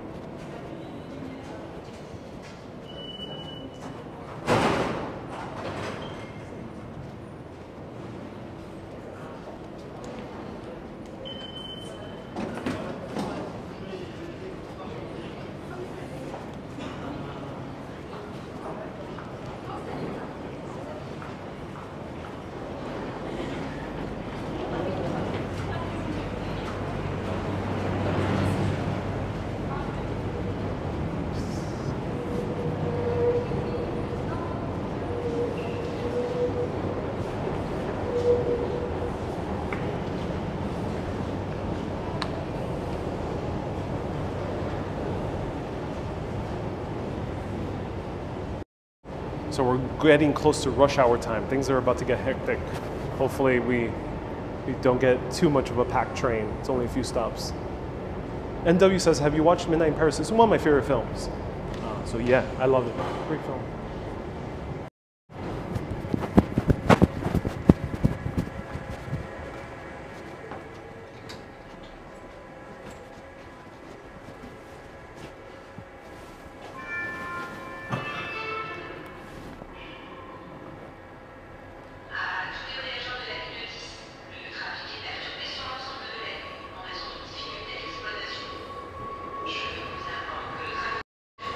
Cool Daddy is asking great questions. I think this is the terminus for the number 10, so that's why it's empty. And we'll get packed soon. So Cool Daddy asked, do you make friends in every time you travel? Not every place, but I have made friends. It's especially easy to make friends if you do food tours, sometimes day trips as well. You'll meet people who are also travelers or tourists, and it's very easy to make friends in that case. Otherwise, I don't go out to bars too much. You can make friends, it depends on the country. You can make friends if you're sitting at a bar. France, if you don't know the language, not so much. That is easier in Ireland, and a bit easy in Mexico City, if you know Spanish. So it really does depend on the country. Easy in Britain too. Haven't done it too much, but yeah, you can make friends.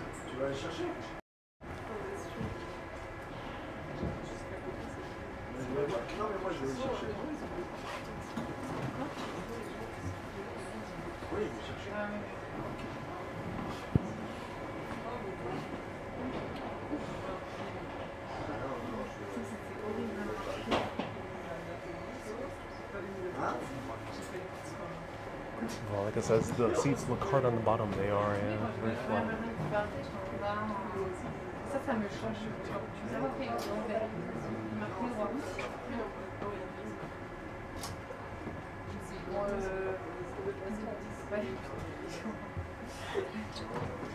c'est genre, c'est moi au collège, là, tu prends avant, c'est vraiment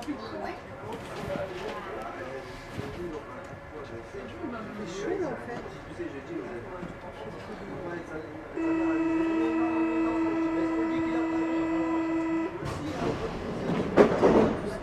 Ah ouais. Chaud là.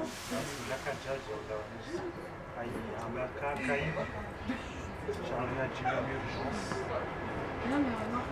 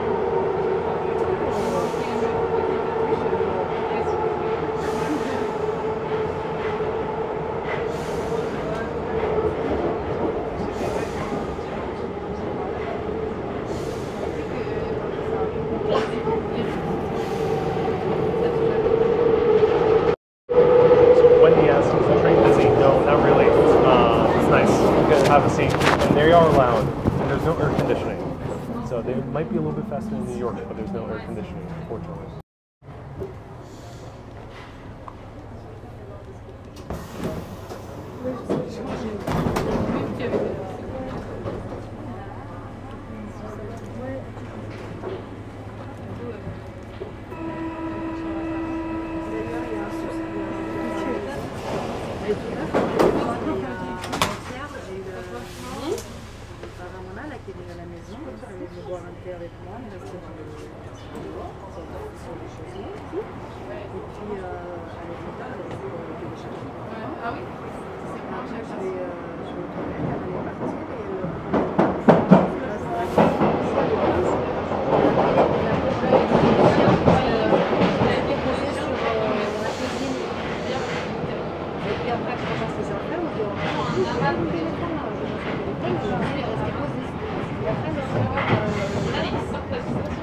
Le soir, je regarde mon téléphone parce que je regardais les caméras parce que j'ai ce téléphone, il faut que je réappelle pour faire un réappellage pour les caméras.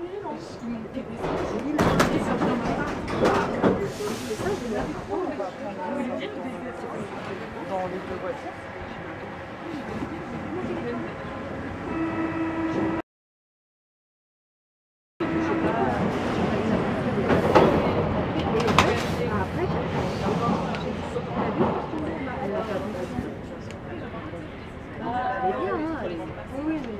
Mais elle a dû faire tomber parce qu'elle est ce matin, ma compagne je voulais leur parler, mais j'ai oublié. Et c'est la terrasse. Parce qu'elle l'a fait dans la cuisine. J'ai dit, ça c'est elle, et elle a pas fait qu'elle était cassée, et elle me fait tomber. Moi j'étais énervée, mais je crois que c'est juste. On verra à la maison, je crois que c'est juste la protection qui est si j'ai mis. J'espère que c'est la protection.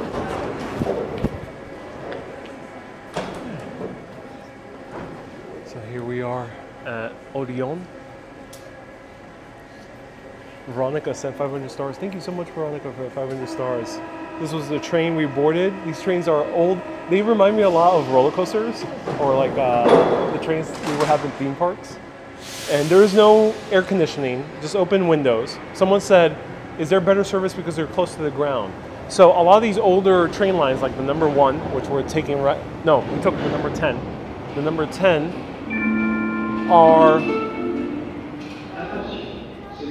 they are built in a form called cut and cover.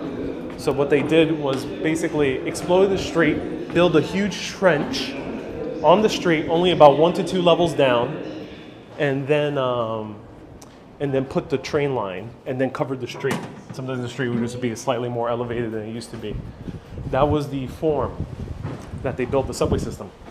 The London Underground was not that way. London Underground, a lot of it. There were some cut and cover parts, but a lot of it was deeply tunneled.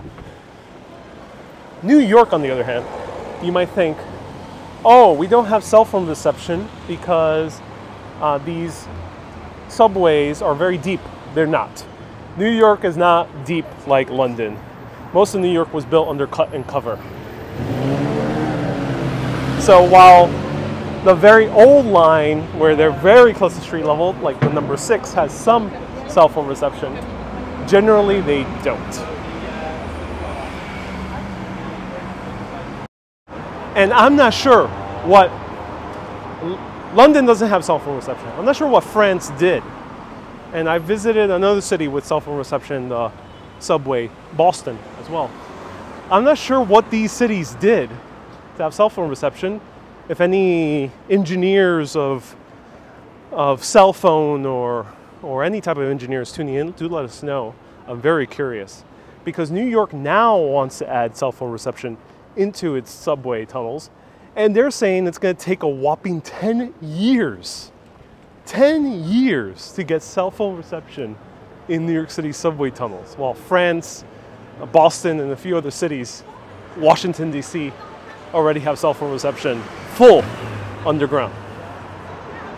Boggles my mind. I'm not sure why it'll take 10 years. And the subway system in New York is big, but at least in Manhattan shouldn't take 10 years. Come on, guys. So here we're at the Odeon. Odeon is a really cool area because there's a lot of movie theaters here, hence the name as well, Odeon. Pablo says red tape. Yeah, I'm not sure. Is it the cost? I'm not sure why New York is going to take that obscene amount of time.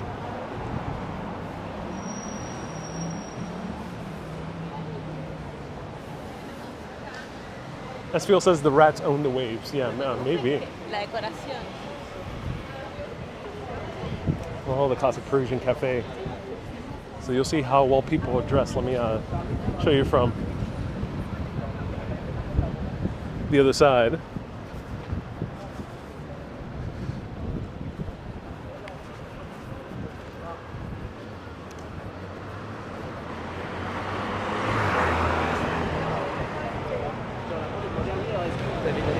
So we're still on the same side of Paris.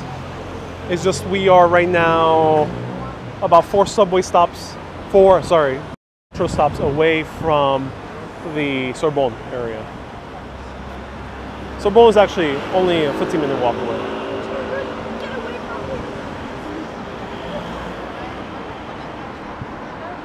So here, yeah, you can see how Parisians are really well dressed.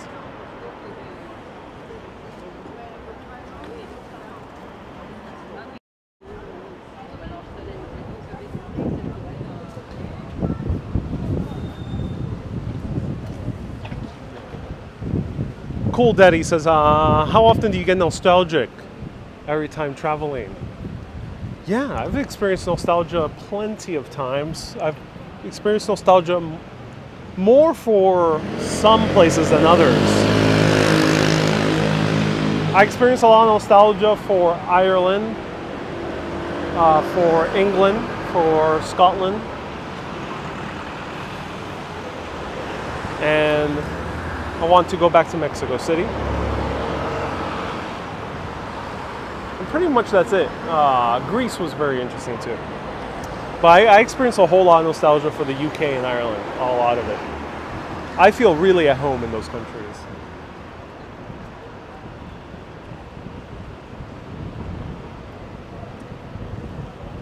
Noah says they also might be figuring out a time when they can shut down the tunnels to place wiring, which is a headache in itself. Yeah, because the New York City subway system is 24 hours. Yeah, that's a big shame because Paris is not a 24-hour system. Other places as well. New York is one of the very few cities that has a true 24-hour subway system, which is a bit of a shame because it makes repairs really hard.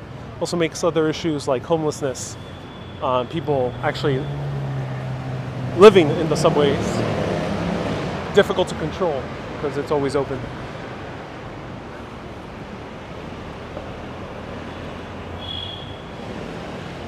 You might as well give in and come back here to live, okay? I wouldn't live in Ireland, but I would want to spend more time in Ireland, that's for sure. I would live in England, that's for sure.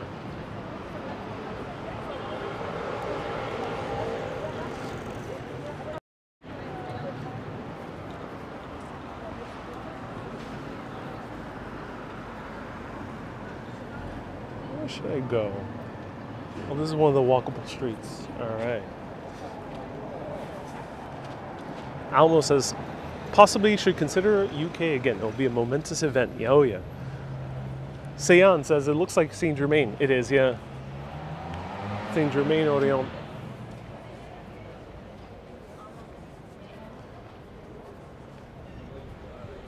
All right, let's explore just a little bit more of Odeon.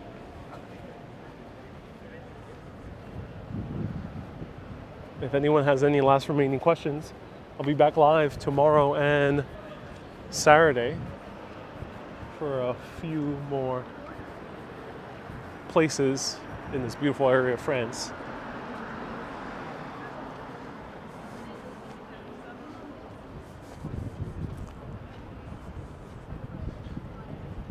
J Fox says, oh my gosh, this is a sight for sore eyes. Is the weather cool? Yep, it's 70 degrees Fahrenheit. But why is this a sight for sore eyes? This is one of the more beautiful cities in the world. You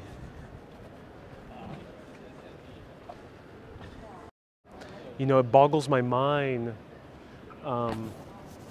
I'm not sure if Jay Fox meant this, but other people have said this, and I know it's of course nothing personal at all, but people out there say that Paris is ugly. It boggles my mind how you can even think that. Such a gorgeous city. I'm not sure what people are really expecting from a city. There's not that many world-class cities out there that are as beautiful as Paris. And if you want something cleaner, there's only a few handful of cities in Europe alone that are cleaner than Paris. It is also a very clean city. So it boggles my mind when people say Paris is an ugly place. I have a few people who say that. It's like, wow. And a few travel vloggers out there have that opinion. I'm like, wow, how do you think that?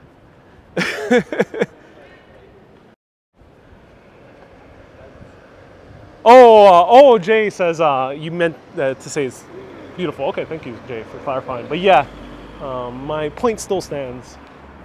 Here we have more of the Sorbonne. I can't walk in this area. It's locked off, but there's more of the Sorbonne. Sorbonne is a huge campus, gigantic campus.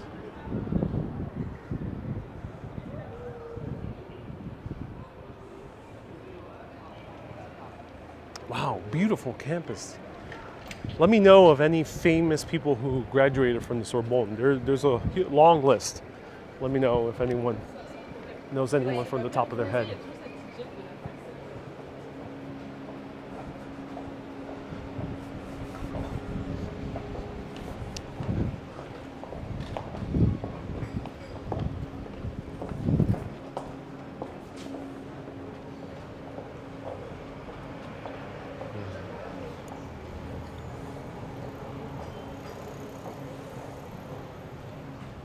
Esfiel says our perception of places are often colored by our experiences in them. Yeah, unfortunately, people have had negative experiences in a city like Paris or New York.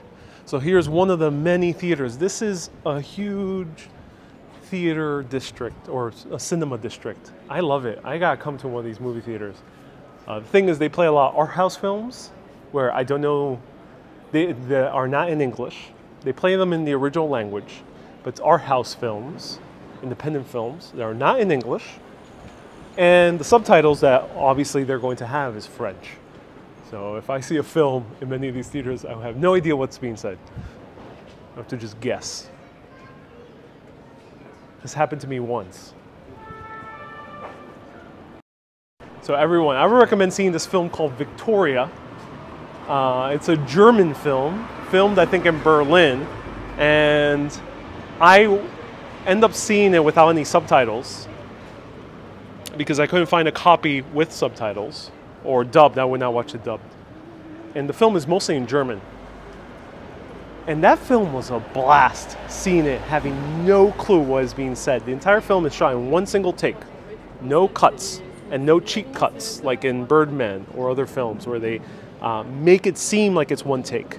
They cheat cut. They did no cheat cuts there. They literally filmed the entire 2-hour thriller in one single take. It was really well rehearsed. They tried it 3 times, third time was a charm. But it's mostly in German. And the cool thing is, the main character actually doesn't know German. I think she's either French or she's from another country nearby. She doesn't know German. So the entire film, the main character is actually very confused as to what the other characters are saying, and things get really hectic and out of hand. So it was really cool to see the film not knowing any language because I really felt like I was in the character's shoes. I didn't know what was being said. So I would recommend seeing that film, but no subtitles. If you know German, it won't work for you, or if you know French. But if you don't know either, it'll really work. Wow, that bus had tram noises on it. I wonder why.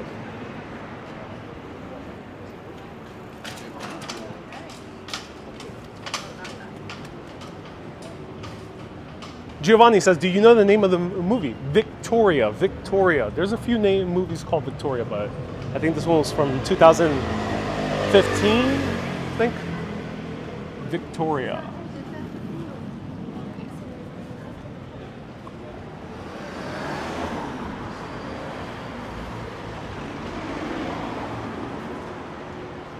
Mika says, sorry, I've been working. I have to rewatch. No worries, Mika. Thank you so much for saying hello.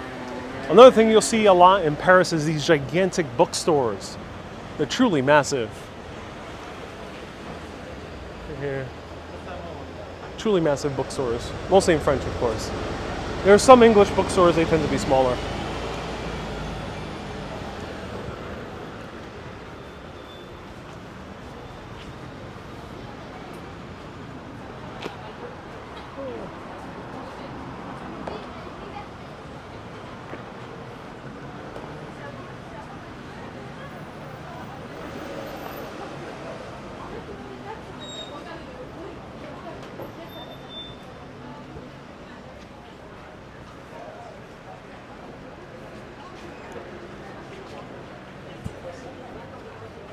And here we have the Museum of Cluny. But no, not George Clooney. These are ancient Roman baths. Yep. And the rest was converted into a museum. Really cool museum. Really unique. Highly recommend going in there because you can actually visit intact ancient Roman baths. And we'll end here. Show you from the outside.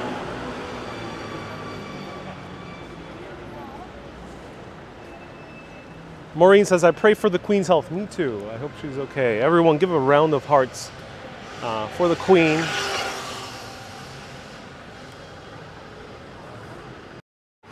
Give a round of hearts for the Queen. May she feel better. She's been a wonderful woman. She's also, you know, has lived a very long life, which is great. And she has seemed to be very kind to her nation. The United Kingdom. So, round of hearts for Queen Elizabeth II. May she feel better. Or may she at least be very close with family, surrounded by people she loves. Hopefully, both of those are the case.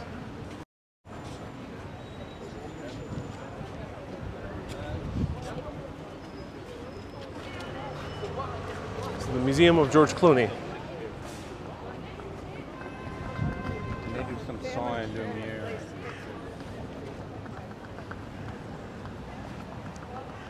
Cool Daddy says, do you prefer home-cooked food or food outside? Cool Daddy's asking great questions. Thank you so much, Cool Daddy. I prefer food that's cooked with love. With love. I think food that's cooked with love, it could be literally anything. It could be homemade Cheetos. It could be a grease-dripping hamburger with layers of melted cheese done in a very grease-soaked bun. You can have the greasiest meal. If it's done with love, I think it's a great meal, ultimately. And I think it'll ultimately go down well. So that's the #1 type of meal. If I'm making my own meal, I'm going to do it with love. So I'm going to make something great with love. But obviously I'm a bit busy. I don't have time to cook all the time. Cooking is time intensive. I don't think everyone should expect themselves or anyone else to be cooking all the time. It is very time intensive. Even if you're doing simple meals, still time intensive. You gotta wash dishes, you gotta do a bunch of things. Some people make time for it, other people don't. I don't blame for either.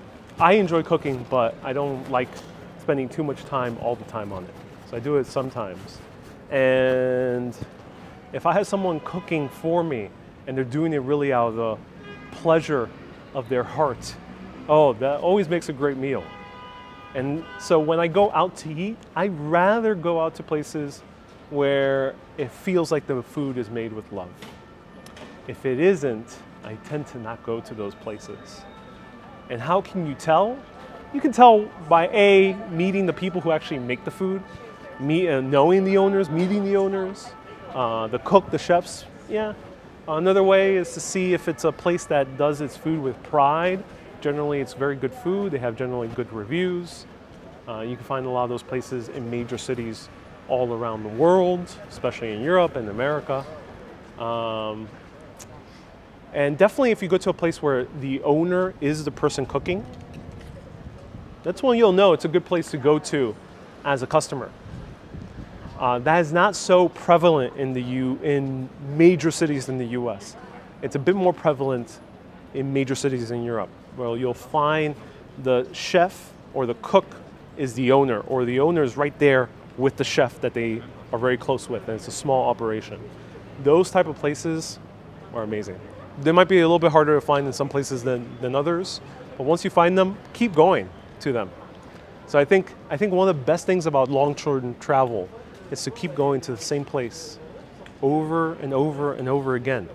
Sometimes it's very tempting as a foodie, as someone who just enjoys the fine dining, and not fine dining, but going out to eat and enjoying a variety of different things. I think don't underestimate the power of going to the same place a few times during your trip, because to get to know the owner or the cook or the chef or the waiter and kind of get to know them, see the smile of their faces, learn about the food that they make, it's a really deeply rewarding experience. And this also applies to coffee as well, or to pastries and bakeries, and to caterers. So it applies to a few things, or to a shop that you go and buy groceries. If you do that, return to the same place, I think it'll be a very rewarding experience. That's one way to meet people, especially with a language barrier. It's a good way to meet people. You get to meet people if you keep going to the same place over and over again. It happened to me in Nice. I went to this amazing traiteur of Lebanese food, run by a family. I went there 3 times. By the 3rd time I got there, I actually ended up meeting the entire family. It was really cool. And they gave me like good pro tips about finding Lebanese food in Paris. So that's my pro tip. Museo de Cluny.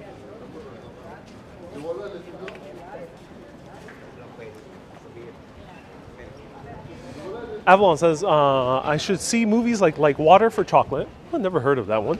And Big Night. I never heard of that one either. That's interesting. Thank you so much, Avalon.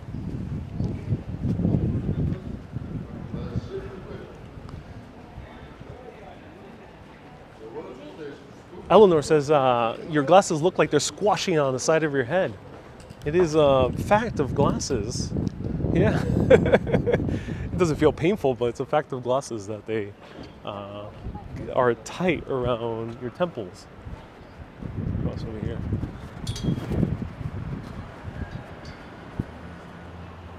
Wow.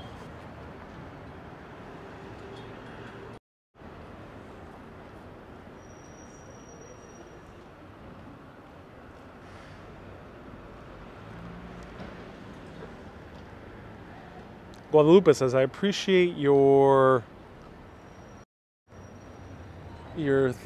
opinions on restaurants and food. Yeah, my pleasure. Joey says, check out the Roman ruins. That's all we can see from the outside. Otherwise, I would have to go inside. And if you are a patron of Super Urbanist, I have an exclusive video of the Museum of Cluny from back in 2019. So I might dig that up and repost it for people to see.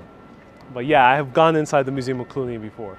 So if you are a patron, patreon.com/urbanist, you get access to all the extra videos I've done through all the years. Sometimes they're a little bit harder to find, so it's easier on Patreon. But I'm going to work on making a directory so people can see all the bonus videos in one place.